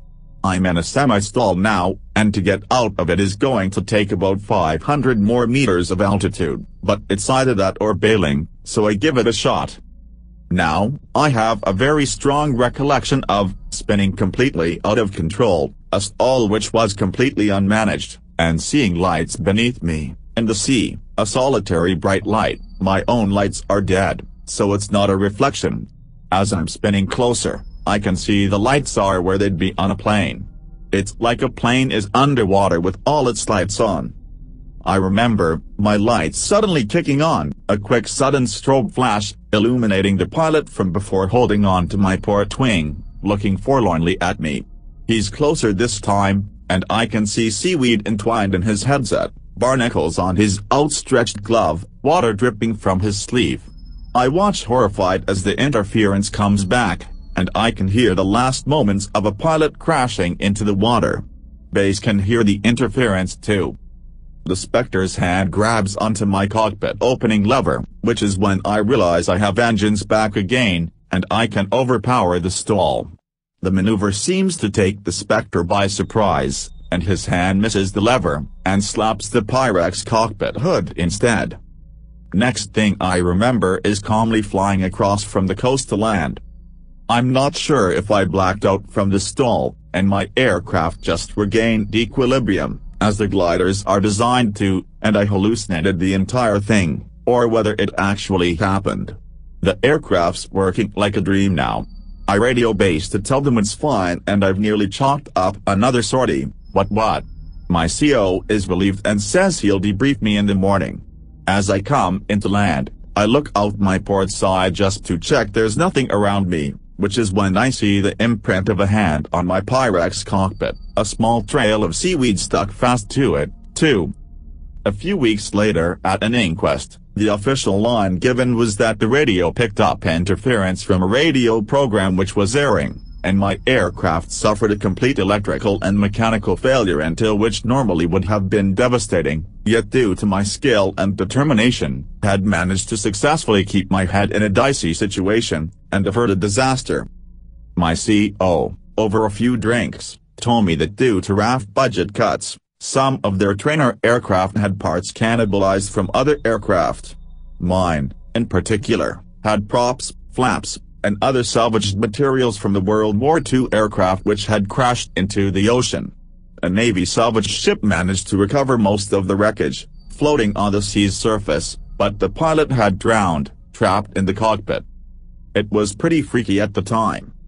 This is my second story. 2. My superiors were impressed I could keep a level head in a terminal situation. After training I was assigned to the Army Air Corps to fly helicopters. I was one of the last RAF pilots to be assigned to the AAC, which had a much higher mortality rate than the RAF. The AAC deployed soldiers by helicopter, etc. The RAF just shot a few missiles and shit every now and then from 10 kilometers away. I'm flying the shitty Lynx. It's an okay helicopter, it's agile and can go quite fast, but it's old as fuck, and after Chinooks, it gets shot down the most. Unlike Chinooks, light arms fire can actually penetrate it and damage it. Anyway, I'm flying a squad of 8 soldiers, in a mission that reeks of Black Ops. My usual observer is dropped, so some army bigwig can brief his men. That's already pretty strange. I'm given no information about the mission, other than transport this cargo to this location by this time. They're going far away from base, and I'll be dropping them off in the Wakhan corridor, from where they can go into either Tajikistan or Pakistan, and also an area where there's fuck all civilization and a lot of mountains, so probably lots of training camps and outposts of insurgents. I'm not really worried, this is fairly routine. Every 6 months or so a pilot will say they dropped off an unmarked cargo near the Tajik or Pakistani border. I've got pretty used to Afghanistan now, but as most pilots secretly are, I'm pretty superstitious, and the pilots who have been here for longer have told us some folklore, from the basic dune whistle at night or the snakes, demons will get you, to flashes of light in the mountains, thermal imaging which shows heat of people where there are none, or your everyday jinn fucking with you. I just pass off their stories as that, just stories, but tonight something just feels wrong. The air is heavy and humid with expectation. I've got a knot of anticipation in my stomach, and as I fly closer to the Tajik border, the anticipation is growing. I decide to switch to thermals so the observer can be useful and make sure I'm not about to be shot by an rebounds per game wielding goat fucker. I'm about to be especially vulnerable, as I'm going to hover around 50 meters off the ground for around a minute as the cargo deploys itself. I'm coming in to drop them off, and the observer's briefing them, and I'm trying not to listen, as I keep an eye on the thermal, staying at an altitude of about 800 meters while slowly rotating 360 degrees to do a full sweep. At around 270 degrees into my sweep, I see a massive blotch of heat on the steps sprint off, around the way I'm not rotating. Something that big has to be either a horse, or a bear, and I whip around quickly to see what it is, causing the cargo to lose their balance and swear at me. I catch the thing in the camera again, but it sprints off the other way, like it's teasing me, almost. I whip around again, causing them to swear even more at me, and I managed to catch it square into the camera. It was like a horse, but a horse standing on 2 legs, with its knees bent backwards like a flamingo. Its upper body was very warm, and it lacked a neck. Eyes are quite easy to make out on thermal, and as I zoomed in, it lacked a neck, or head, really, and it just had eyes staring out of its chest. Its arm limbs were long, stretching down from its shoulders to its knees. At that moment, the army bigwig saw it. I know he saw it, because I heard the sharp intake of breath as his brain tried to comprehend what it was. He looked at me, and I looked at him, and he just very slightly shook his head. I guess to say you never saw this, okay? Turning around, to the cargo, he just nodded to them. As we flew off, I could see the multiple flashes on the ground of sustained heavy arms fire, submachine guns and the such. The bigwig and I sat in silence. As the sun began to rise, I saw a big flash of light behind us, from where we dropped off the soldiers, a massive shaft of blue lights, which exploded outwards. I saw a silver cigar fly out of the top of it, towards the heavens. I was wide-eyed, confused, starting to sweat nervously, a cold chill despite the heat inside the helicopter. I looked at the army guy, but he just shook his head. He didn't say anything. Just looked stern, and shook his head at me. I remember asking him what it was, what the fuck had I got into, and he just said we had to contain a situation on the ground. I didn't ask, but I knew better than to tell people, besides, if I did, who'd believe me? I picked up the soldiers a few weeks later. They were all horribly sick with radiation poisoning. I think one died, but I can't be sure. A few of them were blind. Their fatigues were all ripped and bloodied, with some kind of liquid metal stained on it. My third story. 3. I was a child. I woke up uneasy in the night for no reason. At perhaps 3 or 4 a.m., against my furthest wall, I could see a shadow, or more accurately, a silhouette of a man. The man was tall. The man was wearing a hat, and a long coat. If I looked at him with my eyes open, he would, kind of jump towards my bed. A foot or so closer, every second.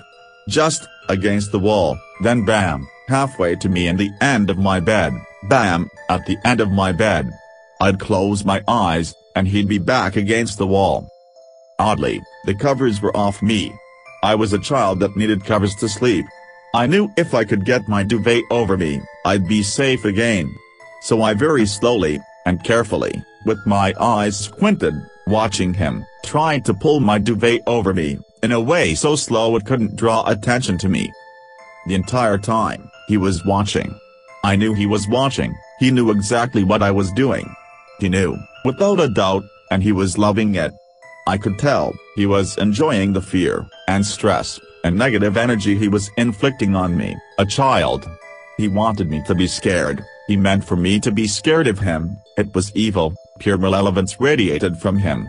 I didn't know what would happen if he ever came up close to me, but I wasn't prepared to find out.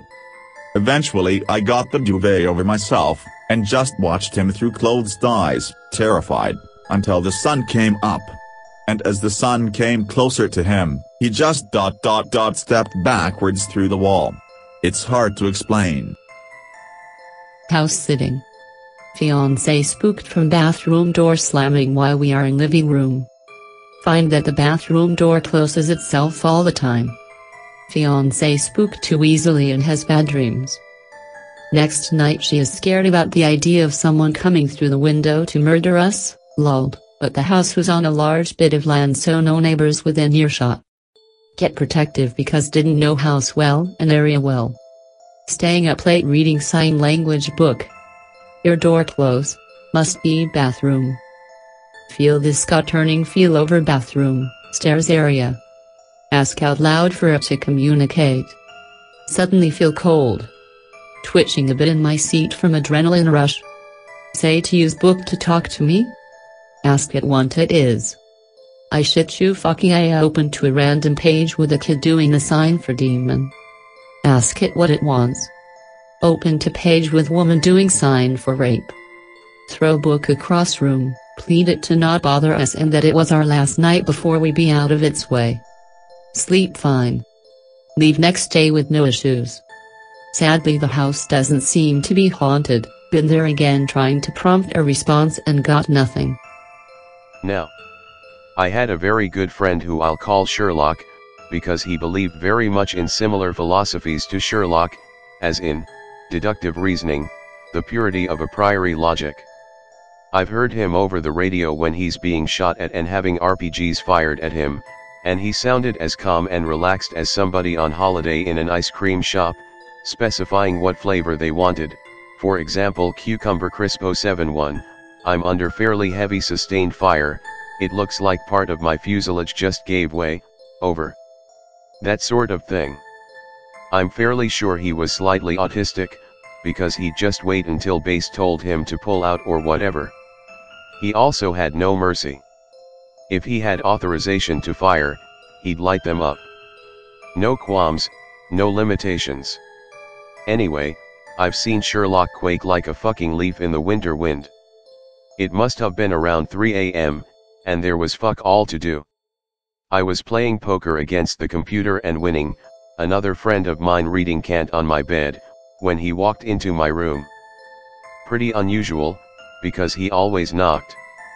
He'd delivered some supplies to an outpost about 70 kilometers away from the main base. Not deep in hostile territory, but hostile enough that you'd expect an RPG or two when you supplied them, or took out the wounded, which is mainly what Sherlock did, even volunteering to do it. He'd sat down in the afternoon, and helped unload the supplies, mainly medical, ammunition, and tools, and stuck around taking requests from the co, who was running low on water and water purification tablets. A few privates were on duty in the dusk, and one of them freaked, saying he could see something through thermals that he couldn't see in person. This piqued Sherlock's curiosity, so he had a look. Sure enough, when he looked through thermals, he could see the shape of a man about 200 m down the path, but looking with binoculars, couldn't see anything, even with night vision. This is quite common in Afghanistan. It's reported uncommonly. Despite being an uncommon event, it's always quite unnerving when it happens, but according to Sherlock, he wasn't unnerved, just his deductive reasoning pricking up. First he thought the thermals were dodgy, so he used another set, then another set. Then he thought the binoculars were bad, so he used another pair, which weren't just thermal imaging, but infrared night vision.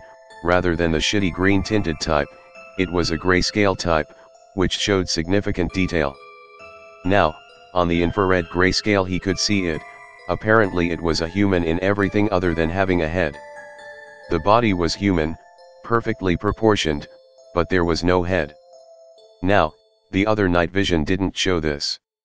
Sherlock, armed with nothing other than our standard issue Browning high power, and probably just a single magazine, strolled 200 meters down the path to see if he could see anything. Apparently not, though he said it felt unusually chilly, and he did feel quite uneasy. It was on his way back, when he heard soldiers shouting. Looking behind him, he saw 4 or 5 putrefied bodies shambling after him. He described the smell as rancid and their look as if they had contracted the vilest leprosy. They were moving pretty quickly, and he could see body parts, fingers, hands, even an entire arm, drop off. When he said they were like the Walking Dead, I felt a chill go up my spine, and my friend reading Kant actually looked up at us. Sherlock said he shouted a warning to the bodies, apparently rotting as if dead for a few days, appendages and torsos swollen from the sun, and as they continued to gain ground on him, began opening fire. Despite one of them being hit several times, losing most of its shoulder, and through the stomach, it single-mindedly continued pursuing Sherlock, who, for the first time ever, sprinted away. A rifleman at the outpost shot them with a more high-powered weapon, and killed, re-killed, one of them. As soon as one of them went lifeless, the others would single-mindedly stuff their faces full of flesh, just tearing it off limbs and bodies. No shame, no disgust.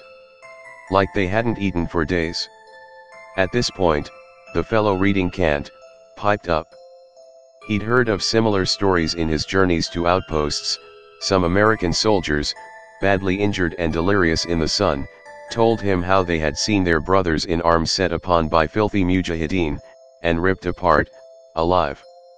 Limbs ripped from bodies, heads from necks, and how they would rip the flesh off with their long-nailed fingers, gouging it out, or bite it off the bones. They had said only fire or high-velocity weapons, not small arms, could stop them. Afghan soldiers, when mortally wounded, prefer to kill themselves than be captured, because they've heard the stories and know the folklore. It is true they kill themselves. I've seen it. I must also admit, as I became more experienced and hardened to the oddness of Afghanistan, I also heard quite a few of these stories myself, to the point where they don't even worry me anymore. I think I even saw a herd of them rampage through a village. But it's Afghanistan, so they could have been tripping on opiates. Be Marine in Monterey, CA. Decide not to take leave for Christmas because I'm a retard. Naturally I get stuck on duty every other day. Duty is 24-hour shift, checking the barracks once an hour. Christmas Eve, getting briefed by the duty NCO. Gives me a roster, no bodies in the barracks albeit since they all took leave.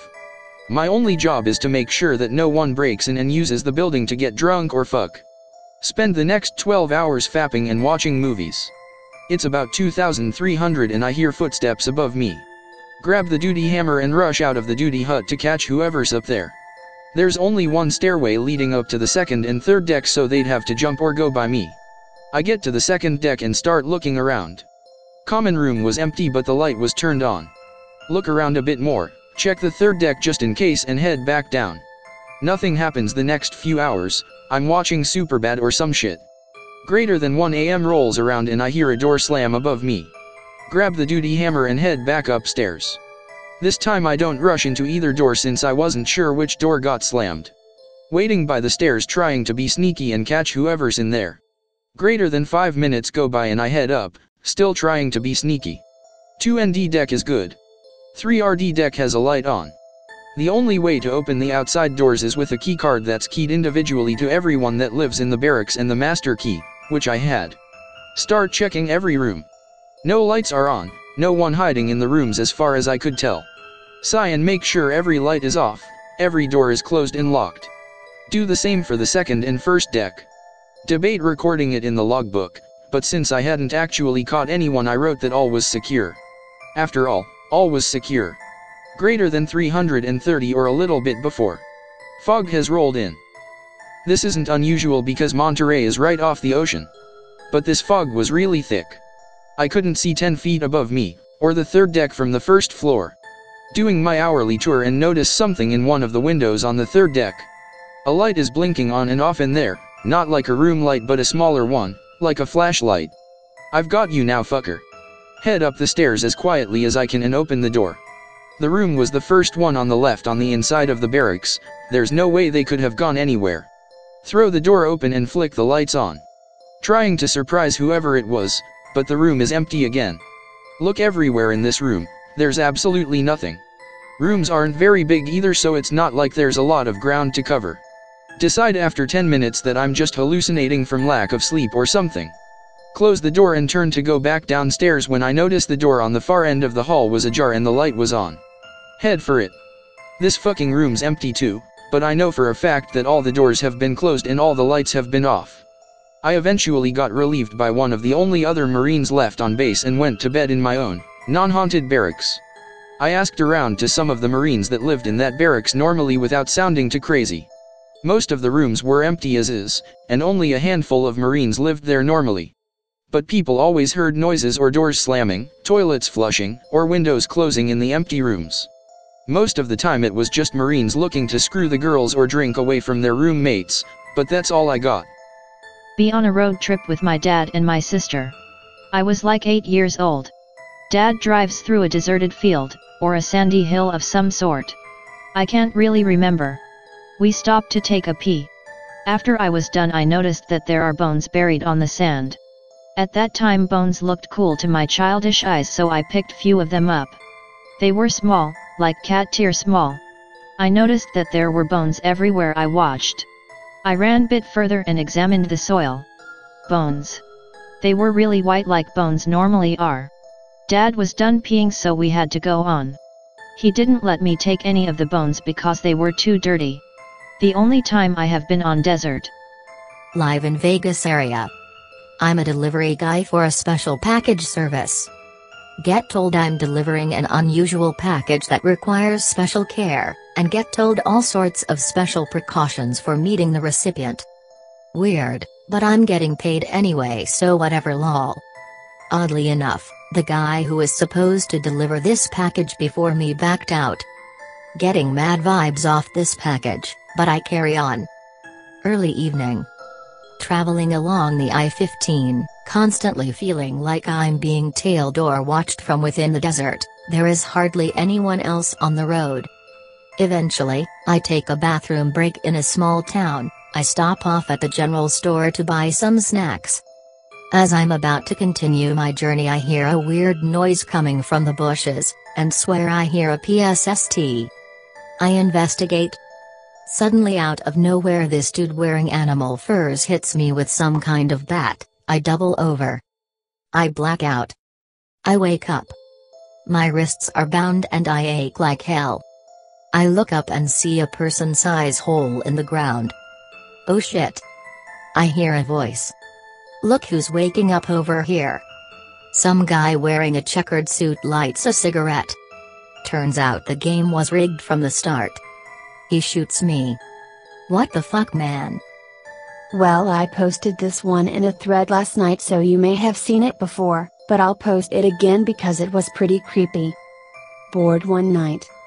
Decide to go out driving. Come up to road I've always been curious about, so I decide to go down it. This road is off of a main road, but the road itself starts as a wooded road. eventually turns into a kind of residential area. Driving through residential area, eventually turns wooded again. Normal road ends at a dirt road.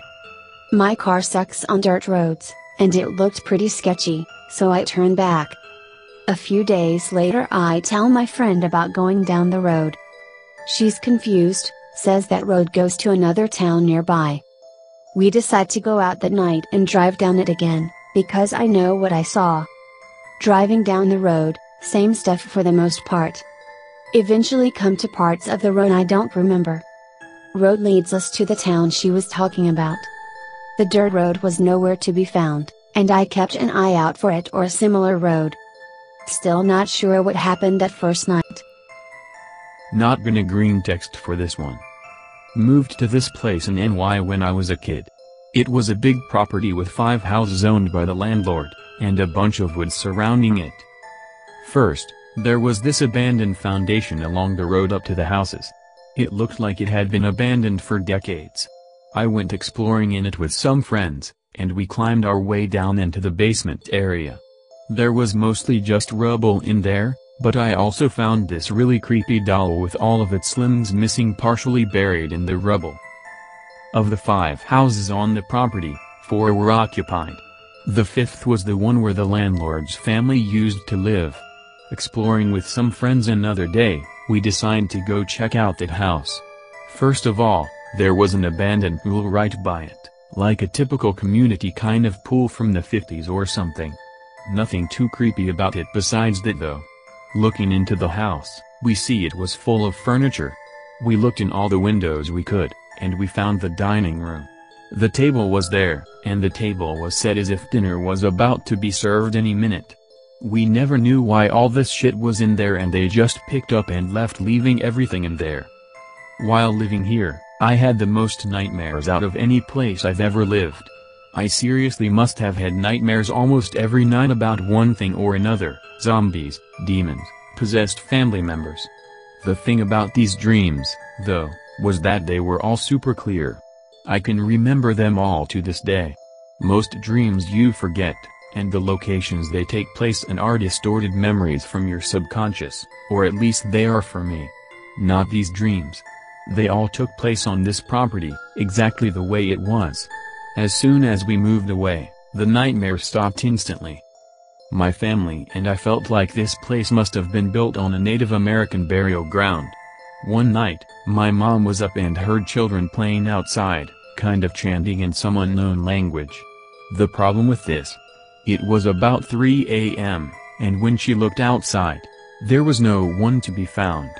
Another night, I heard footsteps coming from upstairs walking back and forth.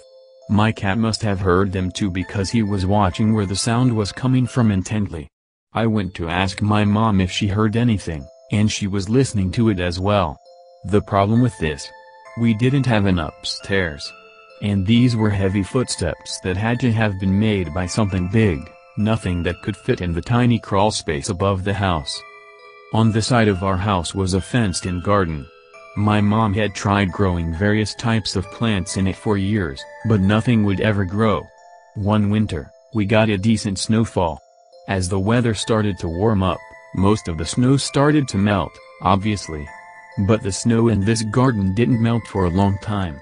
Even though the garden got plenty of sun, and the snow was melted right next to the fence, right where the fence separated the garden from the rest of the area, the snow was just there. But by far the creepiest thing about this place though had to have been the lake in the middle of the property. Not sure if this was a natural lake, or if it was man-made. There was an island in the middle of it, with a bridge leading to it. The path to the bridge went through a portion of the woods that seemed to close in on you. The island was normal for the most part, except for one abnormality. There was this big concrete slab towards the far end of the island. It was clearly a lid, covering to another part of concrete that went into the ground of the island. Even weirder, there was a giant boulder on top of the slab. This boulder was fucking big, there's no way any human could move it without the help of a machine. I don't know how a machine big enough to lift that boulder got onto that island, if that's even what was used to lift the boulder, and I certainly don't know what the slab was covering that required a huge boulder to keep shut. I live in Pittsburgh, in a wooded suburban area called Fox Chapel. B10. Sleeping with my siblings in a big bed. Awake, just staring at the ceiling and watching how the darkness in the room changes as I focus on a darker area in the room versus a lighter area. All of a sudden an extremely bright light illuminates the attached room. It's like an office with a window that faces the backyard. It really was like a light you would see when a car points at your house, but there weren't any roads where the light came from. Just my backyard and about 2 acres of woods. All of a sudden I am 100% frozen. Can't move anything. Can't scream. Very similar feeling to sleep paralysis. 3 beings. Tall, slender with a slight gray appearance that was difficult to discern because my head was laying down and I had to point my eyes downward to see them walking past the foot of my bed and over to where I was sleeping. I sense them standing next to me. All of a sudden I feel my back leave the bed and I swear I am levitating 2-3 feet above the bed. I am so fucking scared at this point. I have literally never been so scared in my entire life. And this is why I remember this evening so well. Next thing I know is morning, my family has already woken up in our downstairs. I'm the only person that had this experience. Also in that house 2 separate times near that same age I would be either sitting or laying with my back up to something and would blink very normally, but when I opened my eyes, many hours had passed. Always happened at night and after blinking it would be daytime. Very strange shit. My older sister had a similar thing happen to her with the blinking and hours passing by. I'm also from Pittsburgh. This isn't related to the outdoors, but I feel it's worth posting anyway. When I was in high school a place got popular named Kane Hospital where kids would get high, drunk, go exploring, hang out, act. It was actually just the site of where the hospital once stood. The ground level and floors above had been demolished and removed some time ago, the 70s I believe. This left only the weathered and overgrown cement foundation of what the building had once been. Openings that once must have been stairwells, now only mounds of gravel and twisted metal, led to the levels of the building that lay within the ground. Even during day it is absolutely pitch black down there. We would need to bring flashlights and make sure we had enough batteries, because being lost down there without light would be, well, obviously terrifying, but also a real danger, considering how expansive it was. We never even figured out how many levels were down there, because the 3rd was so badly flooded that it made further exploration nearly impossible. There were all sorts of antiquated and rusted hospital equipment just laying around. Lots of it was mundane, stretchers, wheelchairs and the like, but there were also stretchers fitted with restraints and masks, like the one Hannibal wore in Silence of the Lambs. There was also a couple corridors with confinement rooms. Rusting iron doors 2 inches thick, with huge bars to lock them from the outside, as well as a sliding peepholes. Perhaps most bizarre, an old rusting car just sitting on in an expansive room of the 2nd level basement. We have absolutely no idea how it could have even gotten in there. Apparently the attached image was taken on the 3rd floor. As you can imagine, there are countless stories of strange happenings, and mine is as follows. We secured a room for ourselves on the 2nd level. It had a few old chairs, a desk, and we brought candles, a radio, pot, other stuff. One day a group of about 5 of us were hanging out when we heard a distant clanging. At first we ignored it, but it became louder. As we were debating whether we should stay put and be quiet, the noise continued. It sounded like something metal was striking some of the pipes exposed in throughout. It was drawing nearer. We also heard voices accompanying it, but nothing discernible. The speech was gibberish, and would come in violent outbursts, accompanying the clanging, and growing louder and closer. I have seldom been so horrified. At one point someone panicked, ran, and then the rest followed, one of us repeating to run and keep moving. We got out through a ladder that we never noticed led to the surface. I think that was the last time I visited. Kane Hospital grew in notoriety and was a frequent hangout spot of young kids, which eventually drew the cops' attention, and I believe it is now inaccessible. That was probably around 8 or 9 years ago. I found the attached images by Googling Kane Hospital Pittsburgh, if you want to try to figure out anything else. Also in before I get cancer from asbestos poisoning. I can one-up you.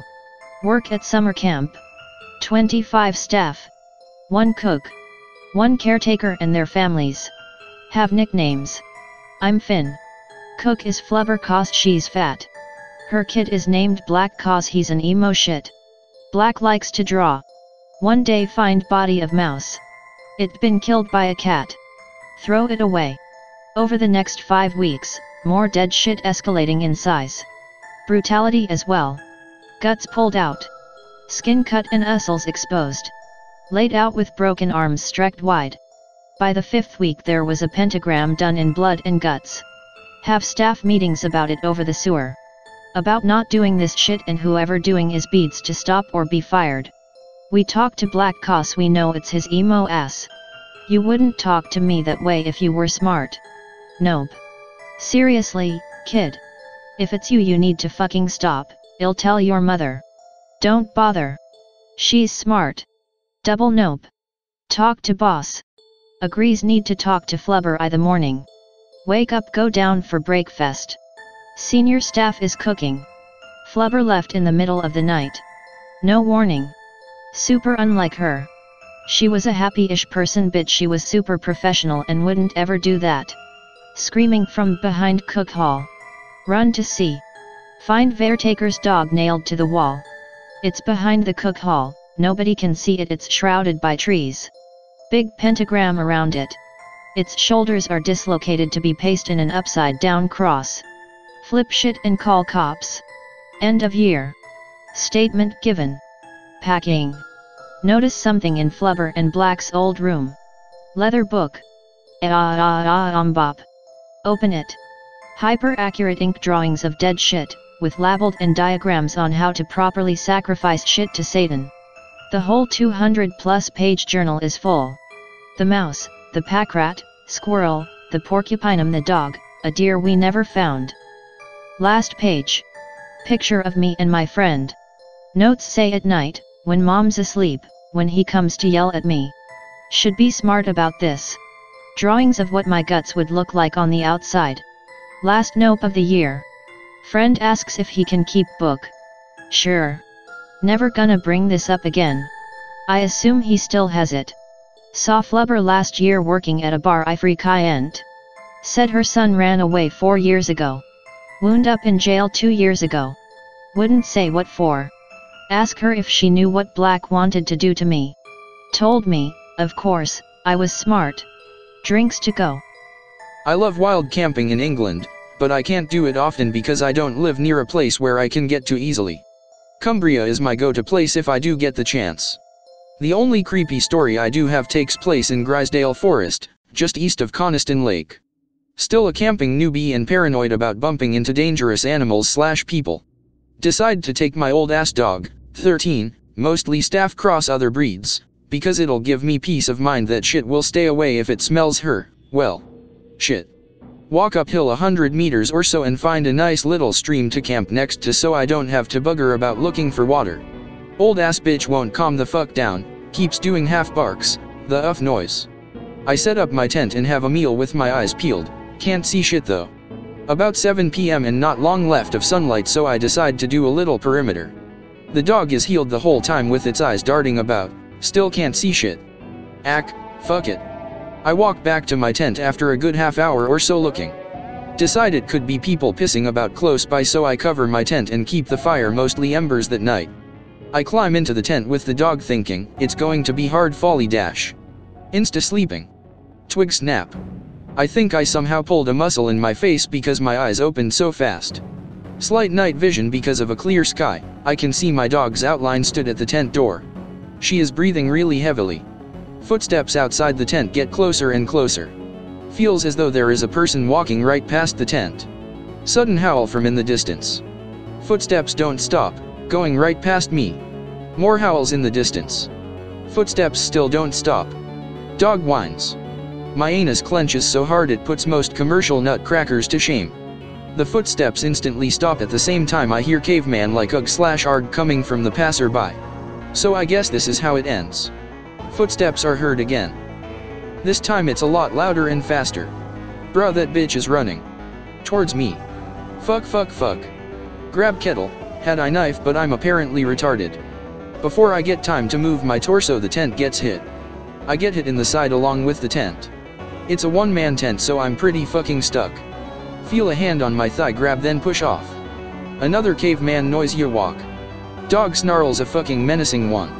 Thud splash. Ugh splash. All of this is followed by an squelching noise lost into the distance. I think I'll get out of the tent now. Spend rest of night curled up next to fallen tree with dog and kettle. The morning after I packed up all my shit and headed home. I was planning on heading out that day anyway, I'm so glad though.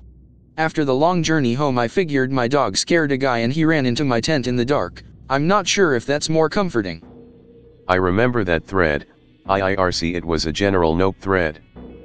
People got on him for opening the door with or without a gun, I do know really. Sorry I'm not much help. As for wood stories, I got one. B12. Boy Scouts. Camping in open woods every other weekend. Fun as shit. Sleeping one night. Sharing tent with my best friend. He wakes me up.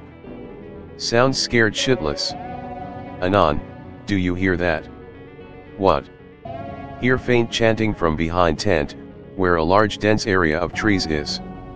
Holy hands of Christ. We are silent as fuck. Chanting gets louder. Louder. They get closer. Closer. Sounds like they are right in our campsite. I'm too scared, I'm in my sleeping bag eyes forced shut. Chanting suddenly stops. But I hear scuffling outside. Fuck it, it's a chipmunk I tell myself. Go to sleep. No one believed us the next day. There were lots of footprints around camp but we shrugged that off since, yeah no, campsite and such. In a woods thread? Be me. Decide to take winter camping trip. Me a bro we will call R and my GF whom we will call M go up into the mountains in northern Cali. Snow so pure like you never seen. Took my K5 Blazer and R Suburban. Me and M and Blazer are in Bourbon. First night goes as planned. Clear spot for fire and chill with some wieners. Me and M retire to Blazer for some backseat bumpin'. R says good night and gets in Bourbon. Leaves fire lit so we have some light in case we need to piss. After me and M finish she asks what happened to the fire. Pitch black outside. Hear high-pitched squeal. M freaks out. Grab my .38 from under passenger seat. Step out and attempt to light fire. Hear R from behind me. Why do you want to light it again? I'm a docs. You left it lit for a reason you moron. Hear coughing hacking vomit noises from about where my K5 should be. Fire finally lights. Thank y'all gift. Turn to my K5 and see what looks like a brown bear with deer legs and antlers. Nope to the Bourbon. Forget about M for a bit. Shit I remembers. Call her. Still freaking out. She answers. Thing is gone from my roof. Run back to K5 like a ninja. Don't sleep plan to get out tomorrow. Pick related, what my K5 kinda looks like. Lived in a small town called Sitka, Alaska. Bunch of fucking stupid native stories get told. One of those is called the Kushtaka. Decide to drive out to a small island to party with some old high school friends. We get out there, set up, light the bonfire and crack open the alcohol. We have an amazing party for about 4 hours. All of a sudden we hear a loud as fuck squeal. Everyone kind of stops. What the fuck was that? Oh well, fuck it, alcohol. Continue partying, we have music playing but it's getting kind of late, people are leaving. Too drunk to boat home, better wait until tomorrow. Set up a tent, next to our friends and get comfy. Lying down for the night, the fire is still slowly burning out. Can't really sleep. Lay there for a couple hours. Look outside and see the shadow of like a person. It walks into the woods, assume it's just my friend going to take a piss. Decide to get up, fuck it, can't sleep anyway. Didn't bring my phone, so go to grab my friend's in his tent. Open up his tent. He is laying there sleeping. What the fuck? Then who was? This point the fire is barely emitting a glow. Get a little spooked, but fuck it, alcohol. Go down to the beach to see if any more boats came or if it's just us. Check with flashlight, nope, just us. Fuck it, better go see who it was then. Follow it into woods. Using my flashlight, shouting hello. Lots of people get lost and go missing around here, you never know. Hear another loud as fuck screech. Honestly, I can still remember the sound of it today and it fucking terrifies me just thinking about it. I have goosebumps writing this. I don't think Greentext does this story justice, but I suck at writing, so. Anyways, continue onward into forest because fuck it, alcohol. Shining flashlights through trees, see what looks like a person walking through. Well, what the fuck, it's obviously a person just fucking with me. Start chasing after them. For everyone thinking I am retarded for doing this, I was heavily drunk that night and I regret it myself. Chase after them. Didn't see where they ran to. Look back, I'm pretty far from camp, can barely see the glow of the campfire as it dims more. Well, I can still see it, so let's give one more search. Come across some tall grass field like pick related. Shine flashlight across. See something just fucking standing there. Scream out asking hello, or something like that, can't remember too well. By this point I look back and see the campfire is going down faster. Start backing away or running, can't remember, from the figure, freaked the fuck out. Start walking back to the camp. Nothing happening for a while. Campfire dies, forest just goes dark. Nothing but a little flicker of light where the bonfire was. Start sprinting towards it. I can hear things running around me. Can't, sorry it's taking so long to type, I'm trying hard to remember details. Sprinting back. Can't hear running near me anymore, assume I'm clear. Shine my flashlight around me. Shining through the trees, nothing. All of a sudden I hear a loud as fuck whistle, like someone blowing a gym whistle above me 3 times. Literally ear-shattering loud. Shine flashlight up, looks like a tall as fuck monkey in a tree. Fall down and start crying and screaming for my friend. At this point I'm not too far from camp and thankfully he hears. He grabs his gun and flashlight and starts coming towards me. The fucking whistle thing starts again. I cover my ears. He shines a flashlight down through the trees. Keep in mind this next part is what he told me. I have no idea if he is bullshitting or not, but due to what happened to me I'm inclined to believe him. He describes it dropping from the tree and growing taller before running off. He said that he at least got one shot into it and it turned around and made a screaming sound. Fuck it, I'm leaving drunk or not. We get in boat and return. We tell everyone what happened, bullshit is promptly called. Decide to Google what one native guy said. I see the Kushtaka wiki page and shit myself. So yeah, fuck camping in Southeast Alaska ever again. Sorry the story didn't have a better ending. Search Kushtaka on Wikipedia.